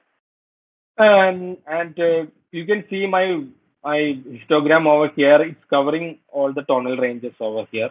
It's a page one by 8 of second, base of 15 mm. And because of that, I have some distortions, but I am not gonna correct the distortion because I love that distortion in that the person standing outside, which is myself. Um, so I composed it that way because that human element is giving a life to the image at the same time it's creating a scale because if the person is not here we don't understand the size of this image how big it is and so a human element is creating a kind of scale it helps the viewer to understand how big the structure is. Uh, so that is that, and you can see some distractions over here, which will be removed in the post. So there is no way of removing it in the during shooting. So I thought to keep it like this, and we'll remove it in the post production. So when it comes to normal basic editing, I just simply rather than exposure, one thing I always use rather than using exposure. If I need to increase exposure, I never touch on exposure. Rather than that, I just simply go and use the white. I just simply increase it. In this case, I don't think so. We need something like that. So I'm just simply playing around. If you want to take it further, I just simply put on the white, and you can play with the shadows if you want. I'm just playing a little bit. I'm just putting the highlights little down, and black point is fine. I like play around. I hardly work on that. And clarity, I never touch. Behaves, I never touch. Vibrance, I sometimes I just simply increase little bit a touch, because vibrant unmute I mean, just simply activate the muted color. So I just simply play around with that little bit. That's what I always just that's it with it, the tones. And when I come down to details, it's like sharpening. When it comes to sharpening, see if it's a raw file, you will see the sharpening. They have a setting like 35 or something, but however, sweet point is like I keep my radius always zero. Zero. It's not possible zero, but it's like the minimum. It's like zero point 0.5 is the minimum, and I play around with amount and the details. But until I started getting some noise over here, so sometimes it really helps to bring so much of details without it creating noise.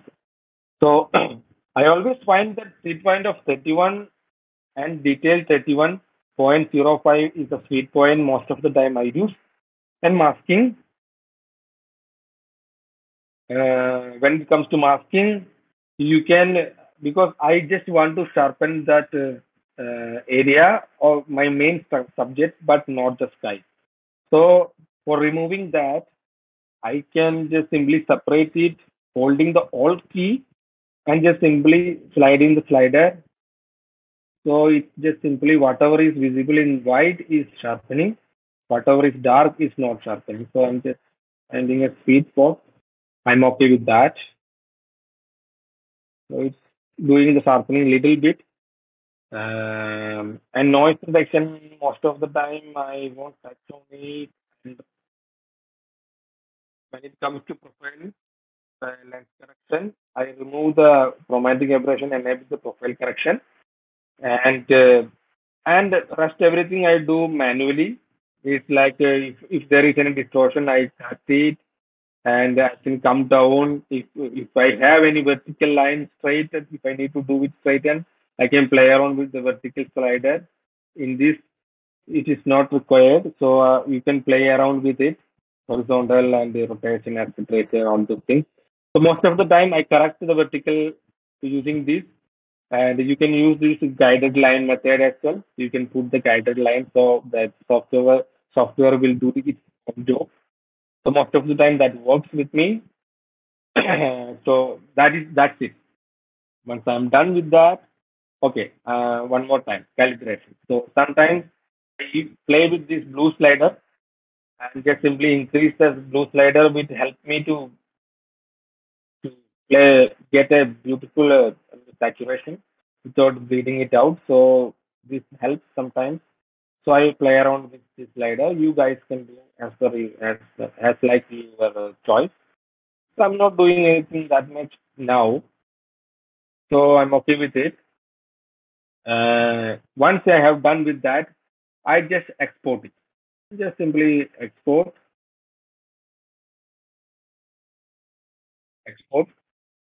Okay, in a specific folder, and you can rename it, and 16-bit, which is this is important, and resolution is 300 dpi, and export it as TIFF file. Okay, so this is what I do. So we have an edited TIFF file over there. Then where we will open that TIFF file in Photoshop. So I can see Photoshop here. Mm, yeah, Photoshop. So we have a raw file here.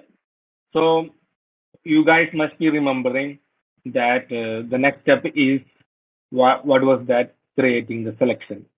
So I just need, as per the light, you guys can easily understand how many selection we need to do. So you can already see the highlights over there. So based on that highlight, just think about that picture representation which I showed just now, like that the cubes, the hexagon, and all. Based on the light, we can create selection. However, let me put a brush and okay, let me brush.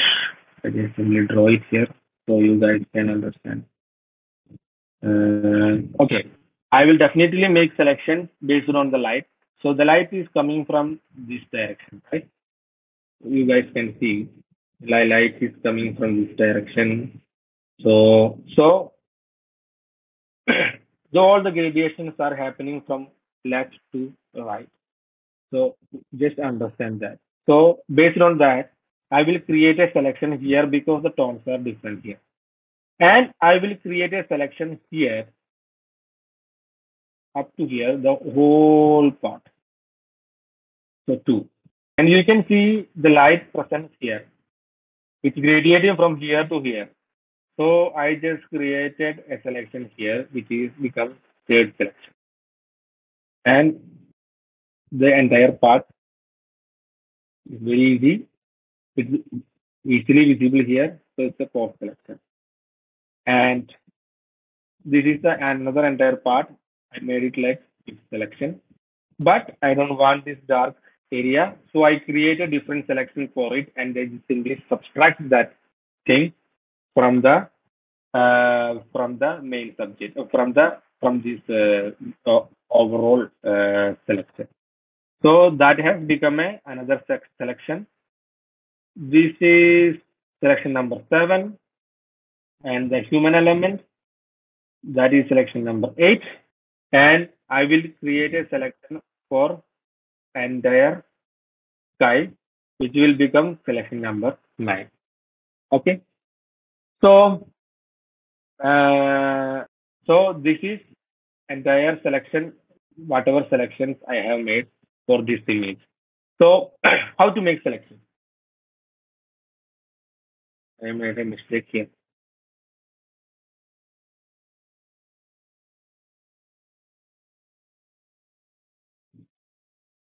Okay. So we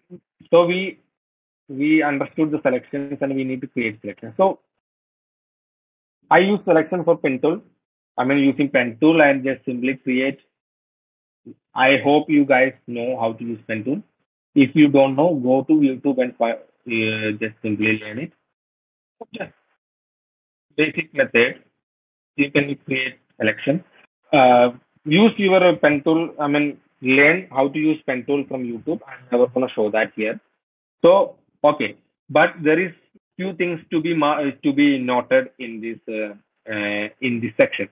So once you created your selection, you create a selection here, and when it comes to the feather radius, make sure note that your radius should be 0. Why 0? Because whatever adjustments you are doing inside this selection shouldn't go out from that selection. So I don't let any feathering to go out, my adjustment out from the selection. That's why I always keep my feathering 0, which is really important.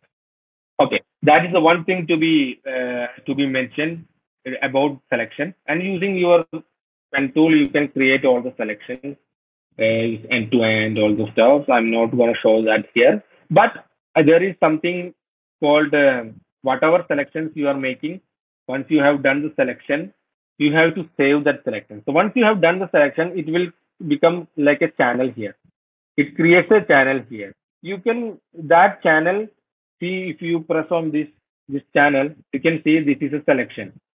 And okay, that will be visible there and you can use it later as well. Okay.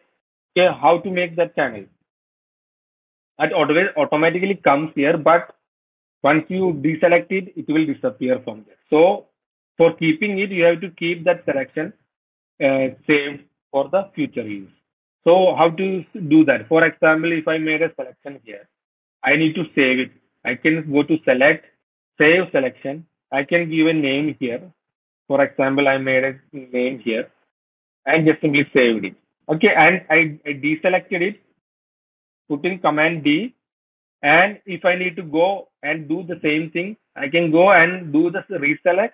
Or if you are doing it later, you can go and do the load selection, go down, you can see selection here, which I saved just now. Just press it, just press OK, it's here. At the same time, you can see we have created a channel here. You can see the name here. Okay. So this is how, and we are playing with this channel. Going back. So, okay. Now, sometimes when you do different kind of pictures, you will end up seeing different selections where which has, okay, for example, you need to combine two selections together. I have a selection for this area. One second. Okay, I have a selection for this area here, and my another selection is here. Selection number 2. I need to combine two selections together. So we cannot create a selection in one shot. Like pen tool, if I started pen tool from here, it will end up here. We need to close it here. Then only it will become a selection. So I cannot create a selection from the both areas. So there is a technique to combine those two selections. So the first technique is like, as of now, we have selection for this entire area here. So there is something called edit in quick mask mode. So whatever selection you are creating here, for example, I create a selection. I am loading a selection here now, top one. Okay. When you go to edit in quick mask mode, you press it. Besides the selection, it will it will overlay a color. It might be different in your Photoshop. Okay, so it will overlay the other areas and show only this area. Okay, so so this area is the selection, and the rest areas are not selected. So if you need to select this area, so what will happen is if you are using the brush tool, B for brush, that is the short key for it. There is a technique to add selection to that. So like if you have a brush and you just brush it here with black paint or white paint, this area will start start becoming the part of this selection. You can see that. Now you go out from the editing quick mask mode. It is added to the same selection. So this area has become same selection here. So when I'm going back to the quick mask mode, you can see wherever I am brushing with the white brush, it is adding to the that selection. See, I'm going back, it has become a selection. Now you are happy with the selection, you can go save the selection again, do another name for it, press it, and command D. If you can load it, you can load this selection, select, load selection. You can see that selection here. In this way, you can combine some selection. I don't want that selection to be here because I'm just deleting it. Just want to delete channel. Okay, I am deleting this channel as well. Okay. So, okay, but whatever I have done with the brush tool, which is not usable for it. So, instead of doing brushing it what I am going to do is, for example, I loaded a selection here. Okay. I just want to combine this area with this selection. Both two selections combined. I need to combine it. So I have a selection for that area here, which is like maybe under small selection, bottom left. Let's say this one. Okay. I need to combine this and this selection together. So what I gonna do is I load this selection. I went to the quick mask mode. Rather than brushing it this area, I already have a selection saved here. So I loaded that selection. I just loaded that selection. Okay. Now I told you whatever you brush here with the white, that will be added to this selection, right? So you can do the brush stroke here, but rather doing it with brush, what I am going to do is I am going to click mask mode. I loaded the selection here, top one, okay. Rather than brushing it, what I'm going to do, I'm going to fill it. Like edit, fill. That is the one method to reach there. Otherwise, you can hold the shift and backspace.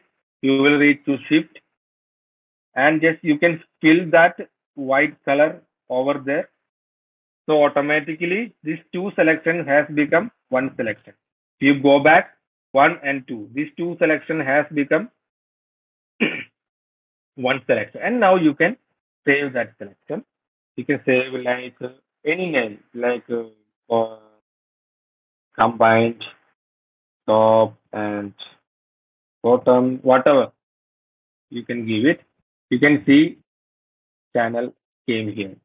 I just comment D for deselecting it, holding the control key and pressing on that that channel will create a selection. That channel will load. Rather than going select, load selection, select, load selection, and selecting that selection.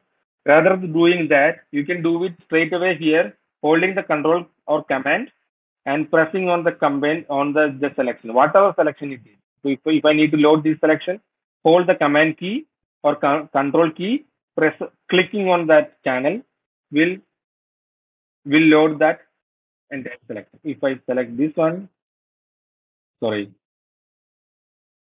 command D. If I select command and this one, it will select that area. Okay.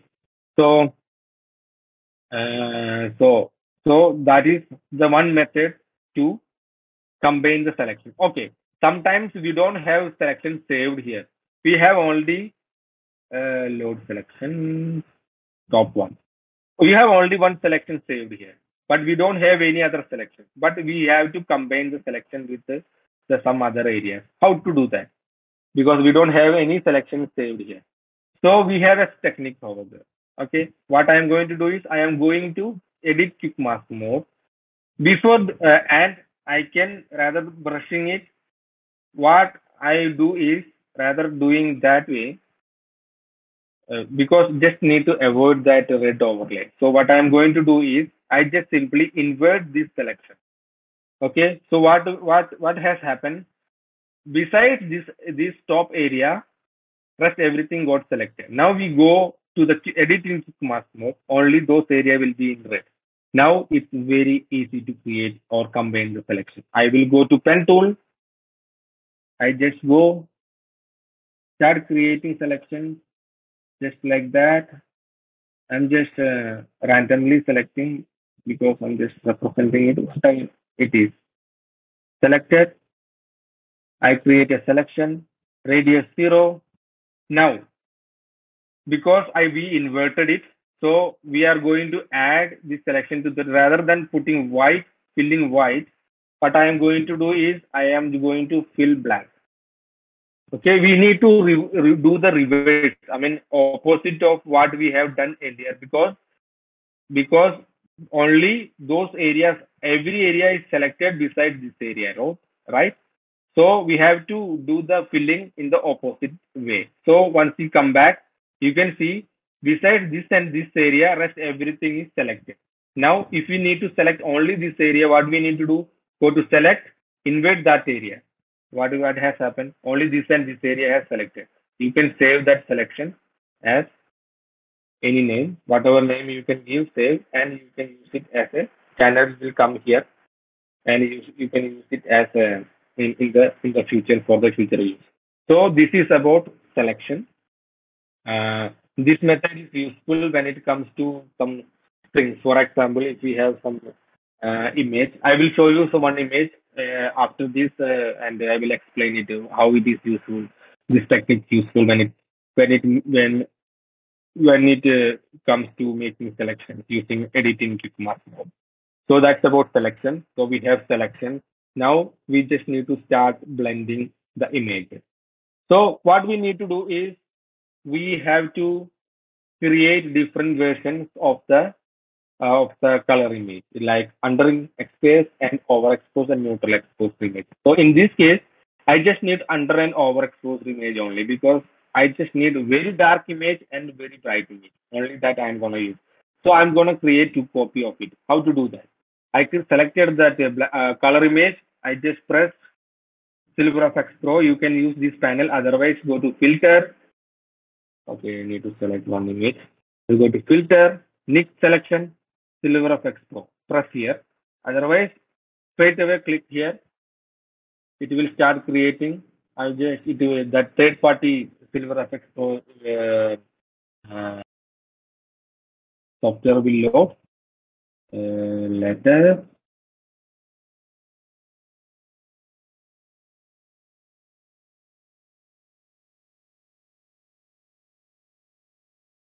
Okay. Now, okay. Now we have presets here. We have presets of nature, neutral, underexposed and overexposed. I am never gonna touch on anything else. Just select your neutral, press OK. Okay. When we press OK, it will save as a new layer. It will come here. See. So now I can rename it as N for neutral. Okay, so we have two copies already here. This is how we create. Put this layer off. Go to the color image again. Do the same process and select the preset underexposed. So the underexposed image will load here as a new layer. You can rename it underexposed image. Okay, so we have under and overexposed image. Now we don't need our color image. Our raw image is saved here. If something happens in the future, we can come back to the original one here. So that's why I'm keeping a copy here. Same as we have under and overexposed here. I never gonna straight away work on this image. Rather doing it, I gonna copy this both layers. Command J for copying it, or Control J. I've just brought it here down. I just made these two layers off. I am gonna start with my dark image, and I need to bring my highlights to the specific part of the image, right? That's what I need to do. So by using the selection. Okay. So how to do that? We need our selection to load it, and using our blending method, layer mask, we just blend it with the overexposed image. Okay, we're gonna bring these highlights to the dark image. That's what we're gonna do. So how to do that? We need to use layer mask over here. Layer mask. So those who don't know what is layer mask, it's like just a mask. Whatever we brush, if you go and brush with black color, it will help to reveal the whatever is down. It's just black reveals and white conceals. That's what it says. So just reveal from the bottom. So, but at the same time, it's not doing anything with the main image. Okay, the layer. We just simply altering it. That is what it's all about. So this is layer mask. So if you have done anything wrong with it, we can anytime change your brush to white and just simply redo it, so we can remove it. Okay. So if we bring our, it doesn't matter how accurate you do with your brush tool, press X for changing the brush color. It is never gonna be perfect, right? It's never gonna be perfect if you do it with the brush. So I do the different method. What I do is I use a tool called gradient. G for gradient tool. Press G. You will see some some options here. This is called linear gradient. So you always select linear gradient, a gradient tool, and there is an important thing to be noted in my workflow. We always use option called black to transparent, not black to white. I use black to transparent. So there is a lot of advantages with that. So I use black to transparent, and you can use different types of gradient tools here. So gradient tool, it works like that.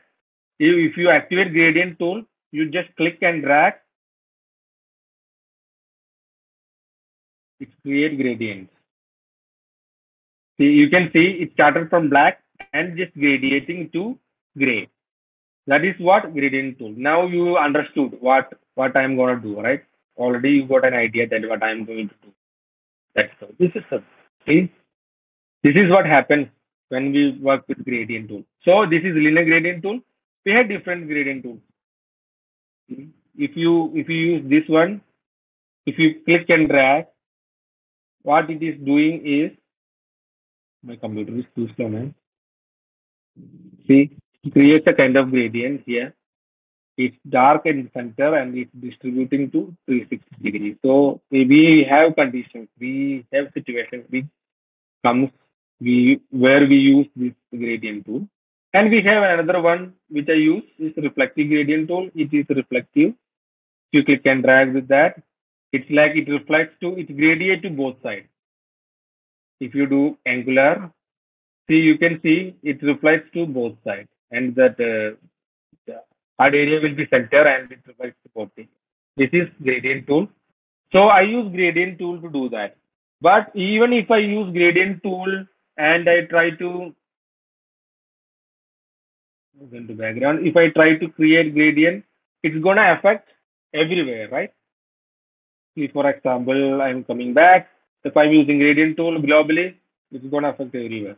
If I use gradient tool here, it's gonna affect everywhere. So that's why I said we need selection, which will help us to concentrate on only specific areas. So we have, based on that, we created selections here. Okay, select, load select. We have this many selections here. So I'm gonna start load a selection top one. So if you can do, if you go to that original color, you can see the gradient is starting from here and it's distributing to those areas. So I'm gonna do the same thing here. So you can see dark image here. I have a layer mask and I put my bright image here down. So whatever I do with the black color, that area will reveal the bottom area. That's what I'm gonna do. So I just gonna click and drag here. You can see whatever has happened. If you press Alt and click on the layer mask, you can see what is happened here. It is pure dark here and it is gradiated to this area. Okay. So I am redoing it just to understand. I just reducing the opacity a little bit to 68%. I'm just clicking and dragging to the direction where the light is passing. I'm sorry. I need to select the layer mask. Make sure the brush color is black. I'm just clicking and dragging. It creates a gradient tool. I can redo it one more time, but it's reaching to this area so much. I just can see that this is a curve area, but I don't want the light to work here. So how to recover it? As I mentioned earlier, change the brush color to white and just redo from reverse so you can recover that light from there. So I did it, overdid it. So I just putting the opacity little down, just redoing it from both sides just to make it natural. So I'm okay with that. So you can see before and I just made the presence of light here before and after, before and after. Okay. Now you can do the same thing with this area. We have a selection for that area. So I hope I have the selection. So two, yeah. So when you come to this area, you can see some highlights here. So I can be a little creative there. So I'm just zooming in that area. I'm just clicking and dragging. I'm just this way. This time I'm selecting the reflective gradient, just clicking and dragging only the edge and opacity, taking it to 40 to 80% and clicking and dragging. You can see how I made the. I am not happy with that. How I made the only in that edge, only that edge. Bladed. You can do anytime. You can do it. Command V. If it is not working, command V and just doing it, clicking and dragging. I'm okay with that, but I can see it's bleeding it here. So I just reselecting it. I am doing it in the opposite direction, opacity down. I'm just recovering it from there and just recovering it from this area. So you can see before, after, before, after. How to check before and after? Just press on the shift key and click on the layer mask. It will disable the layer mask. And click again, it will enable. So I just made the presence here. So as I can do it, load selection, the next one here. I'm doing the same thing here, clicking and dragging. I'm sorry, select the layer mask. Make sure the light black brush color is black, clicking and dragging. I'm just doing it from the both side. I'm just doing it little fast. We can play around. I don't want to constrain it. Okay. And this, I am not happy with it.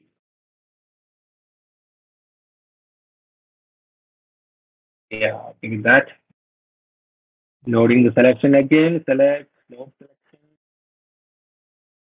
middle, picking and dragging, make sure X for changing the brush tool, select, load selection, middle. Okay. Here also we can see some highlights. So we can creatively click and drag something like this. Press X for changing the brush tool, doing it in opposite direction. Okay, now you can see the presence of light here. Just press click and you can see before, after before and after. Now I am loading the another selection. And okay, that's not okay. And load selection. Okay, this is okay.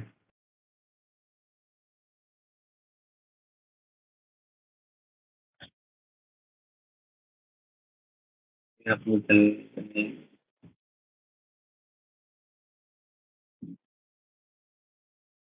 I will do one thing. I'll go. Okay, I selected this one. Now I'm going to do the same thing, clicking and dragging.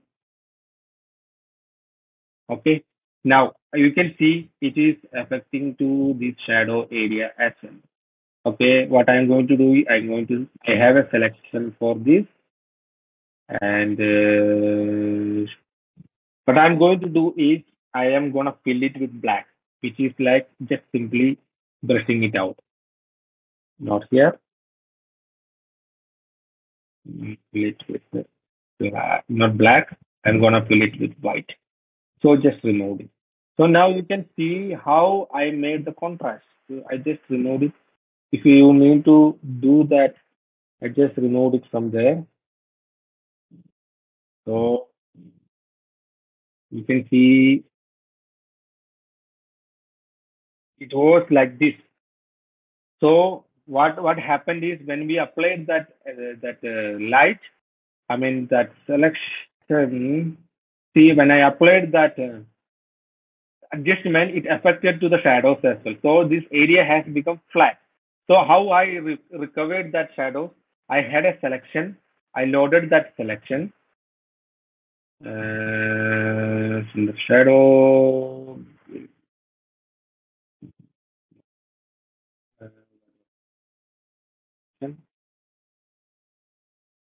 Okay. What I did is I just removed that adjustment from that shadow area. Either I can use the same gradient tool, press the linear tool, and just click and drag with the white brush. So you can see how drastically it has changed. And that contrast, I brought that contrast back by bringing that shadow back. So as I'm just continuing it, select load selection, just continuing it here on this one.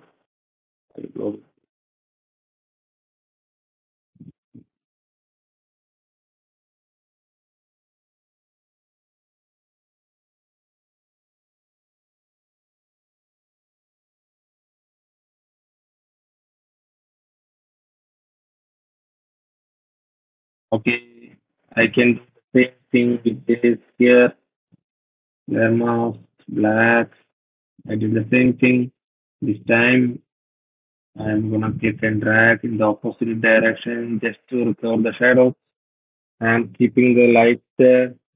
So with a single layer, you have you did the basic adjustment here. Okay, you can see this was before, was after, this was before, this was after. Now I just need to show the direction of the light just to bringing some highlights right behind the um, that human element. So I have a selection for it, which means, and I did the same thing here, just using the reflective gradient, very little opacity. Make sure you are in layer mask. Make sure you have black paintbrush. I'm just doing it like this. Just you can see the direction of the light now, but it's little over. So I'm just doing it back, bringing it back now. Just a bit, just a touch. Now you can see automatically you will understand how the light is coming, and you can play around. See, this is how I did, and you can see the presence of light only at the back because I understand the light right at the back. At the back, I don't know what happens here. Yeah. So I just simply play around. So you can do that now. So this is our blended result. I just simply apply this layer mask, apply layer mask, just simply merge it down. So and I just rename it like blended result. Okay, blended result. Okay, so I'm not done with this. This is the that basic blending I have done. Now what I need to do, I need to do some more adjustments with that. I need to make the dark sky more darker. So we have an underexposed image here, which is dark, but it's not that dark enough. I need to make that sky more darker than this. So what we do in that kind of situation? So there is a technique called double process.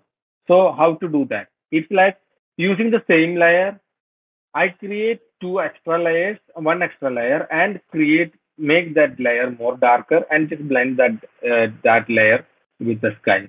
So I will get a dark thing. So you can do the same thing with brightening as well. If you want to brighten one area specifically, you can do the same process. It's called double process. So I do it a lot, just polishing my image. So I'm going to do that. For that, what I do is I just simply create three layers, two extra layers. One is like just for before and after. I'm just put it off and I use it at the end, before just for the before and after comparison. So this is the image I'm gonna blend. So I just put the layer mask on it, put it off. I just activated the bottom image. I just went to image adjustment and curve. I just darken the sky. Do not look at anywhere but on the sky, because that is the only area you need to darken. So I'm just darkening the sky now. I am okay with it. Press OK. I know it's affected globally, but I am okay with it because I have a selection for the sky. So I activated that layer with the layer mask. I activated the layer mask. Now I need to blend the sky with the bottom layer. So what I do is I activated the layer mask. I have a selection of sky, loading the sky, selected the sky, press OK. Okay. Now I can just simply select the gradient tool, pressing G, click and drag the top. Make sure your brush is black, and you can even go for the 100%. And just simply clicking and dragging. This would be easy. See, now you can see how my subject is popping up. I just did a small adjustment. Okay.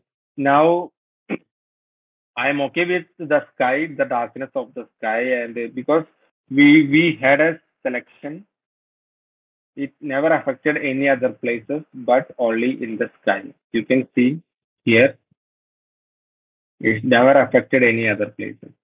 So this is how created my sky darken.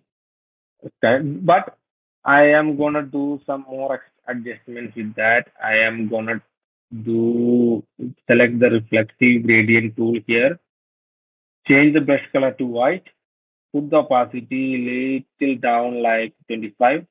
I'm gonna do from here to here, just to make sure that the light is coming from this direction. So you guys can see the light is coming from this direction. Just clicking and dragging from both directions. You can play around with that. Okay.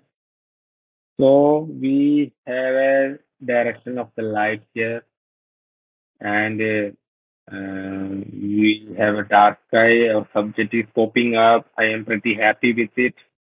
If you are happy, just apply layer mask, blur down.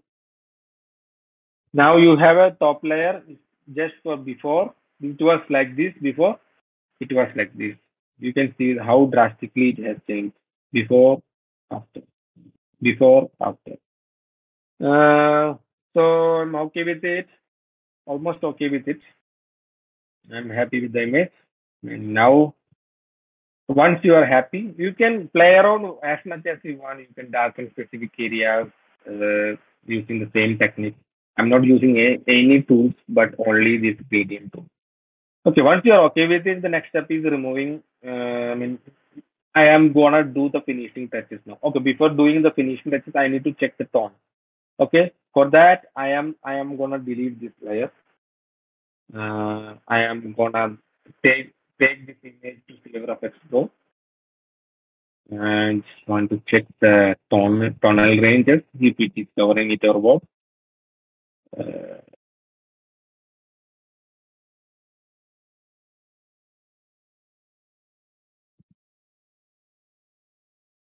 Okay, I'm just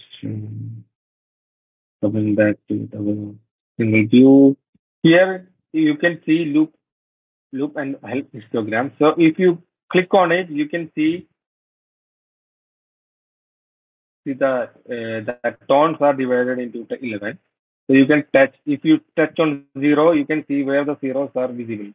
So whatever is showing, these are the areas the tonal number 0 is active.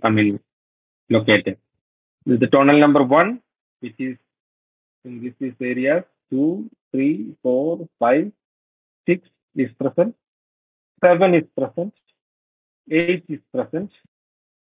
See, you can see when we go more forward to bright areas, the presence is coming less because it is just concentrating on the areas where the person has to look at. Okay, so the 6 is here, 7 is here, 8 is here, 9 is here, 10 is here. If 10 is not visible, I'm totally okay with it. Okay, even if I need to bring the 10, tonal number 10, I will maybe bring it into this area or this area. How I achieve it? By doing the double processing method. I will show you that. Okay. You saw the double processing just for darkening the sky. Now I can do the opposite of it just to make it bright. That some area just to brighten some area using the same method. So I'm just creating two layers, one for before and after, one for layer mask. Put the layer mask, and just deactivated it, selected the bottom layer, go to image, adjustments, curves. Rather than darkening it, I am gonna improve it. I mean, increase the lightning. Press OK. Activated the layer, main layer. Activated the layer mask. I just want to increase the area here. I mean, brighten the only this part of the area. So I am just loading that selection. Not this one.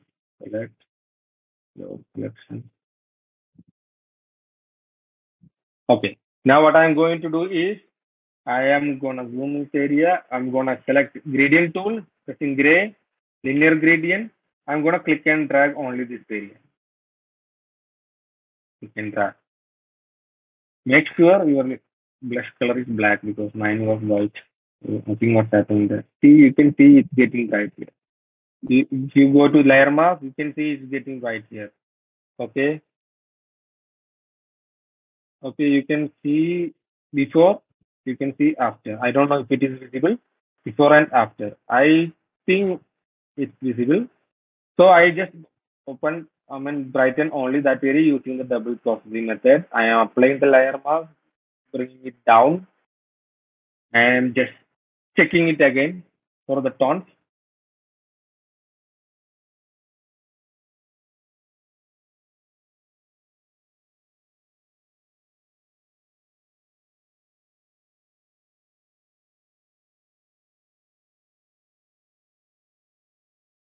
Uh, if I go to loop and histogram, you touch on 9, 9 is visible, 10 is still not visible. But I'm okay with it. See, earlier 9 was missing, I guess, but now 9 has come into that, but it's not, 10 is not visible, but it's okay. If you are not happy with, you can do the double processing again and just increase the in that way you can achieve that tones whatever is missing in the picture. So this is how it is, and now I'm okay with the toning as well. Everything is okay. Now I just need to do the finishing touches. So if you go to these areas, you can see some lines over there at the edges. See, you can see some edges over there. See, that's only because of the selections, the select. See, you can see the edges over there. So we need to remove all these things first. Before that, we need to remove this uh, over there. So what I can do is I just for a safer side, I create a copy of it. Now for a see, I just simply selecting this area. I'm just filling it with content aware. Pressing OK.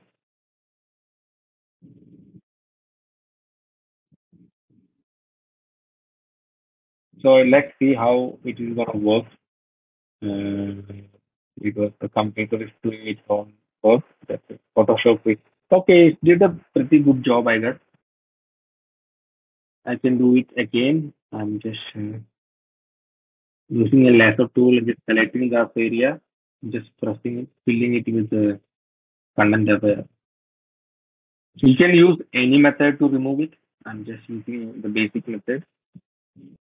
Okay, that is not working. If it is not working, you might need to use a layer and make sure that and when you go to the cloning tool, make sure that all layers are activated. I mean, samples from all layers, and you can just clone it around, selecting, or I create like 10 in a big brush, picking a sample from here, just simply doing it here.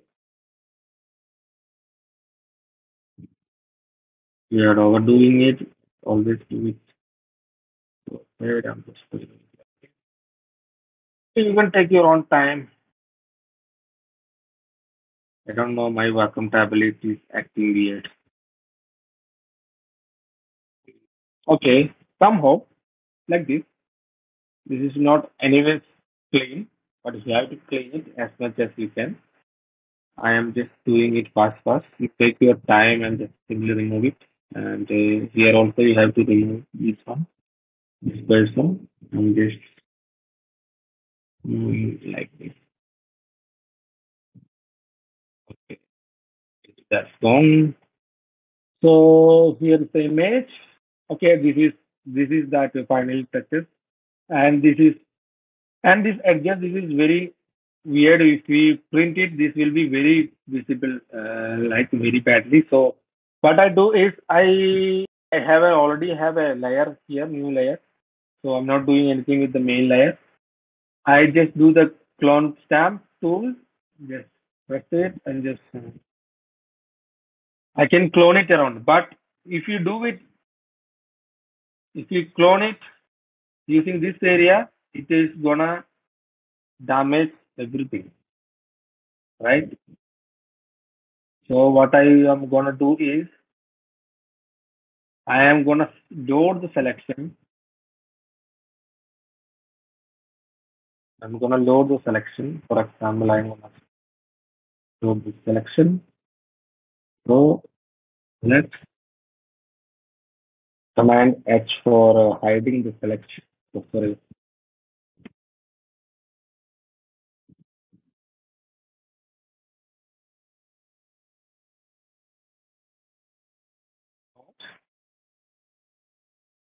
Okay. I hided the selection, zoomed this area, made a small brush, pressed, uh, taken a sample from here. I started cloning it. So since it is selected, it is never gonna go out from the selection, and you can easily remove this all these lines. More you work on these small things, more your image will look clean. You can see how clean it is. Because my brush is big, that's why it's visible. But if you use a small brush, it will be very clean. You can see how beautiful it is and how clean it is. Once you're done, when you zoom, you can see the dark lines at the edge. So just invert that selection, hide the selection, do the same thing here, pressing the sample, taking the sample from the other side, and just simply do it here. So just uh, zoom it and just simply check everywhere if we are lacking or if we have anything at the edges. You can see here the edge looks very dirty, so we have to clean all these things even here and invert it and the edges, clean the edges here as well. So that is the cleaning thing and banding. For removing banding, what I do is I just create a layer, cloned layer. I mean just a stamp layer. I just go to filter. I just add some noise, uniform noise, monochrome. Press OK. So it brings some noise. Here it is so much of noise. We don't need to add that much. Filter, noise, and noise. Uniformness and amount should be like maybe 1 or 2 would be fine. So so we added very little noise and we just removed all that banding from it. No? It all disappeared. You can see before, see you can see banding here. I don't know if you guys can see it. After that, adding that noise, all the banding disappeared. Okay. So this is how I do banding. I mean remove the banding. The next thing is what? That's all. That's all I do with my images. And so we go up. This is what we start with. This is the end. This is the start. This is the end. That's all. Thank you very much. Any questions, please? Okay. So that's it. So that concludes the workshop. I hope you guys enjoyed. You guys learned something a little bit. Thanks, everyone. Have a good day.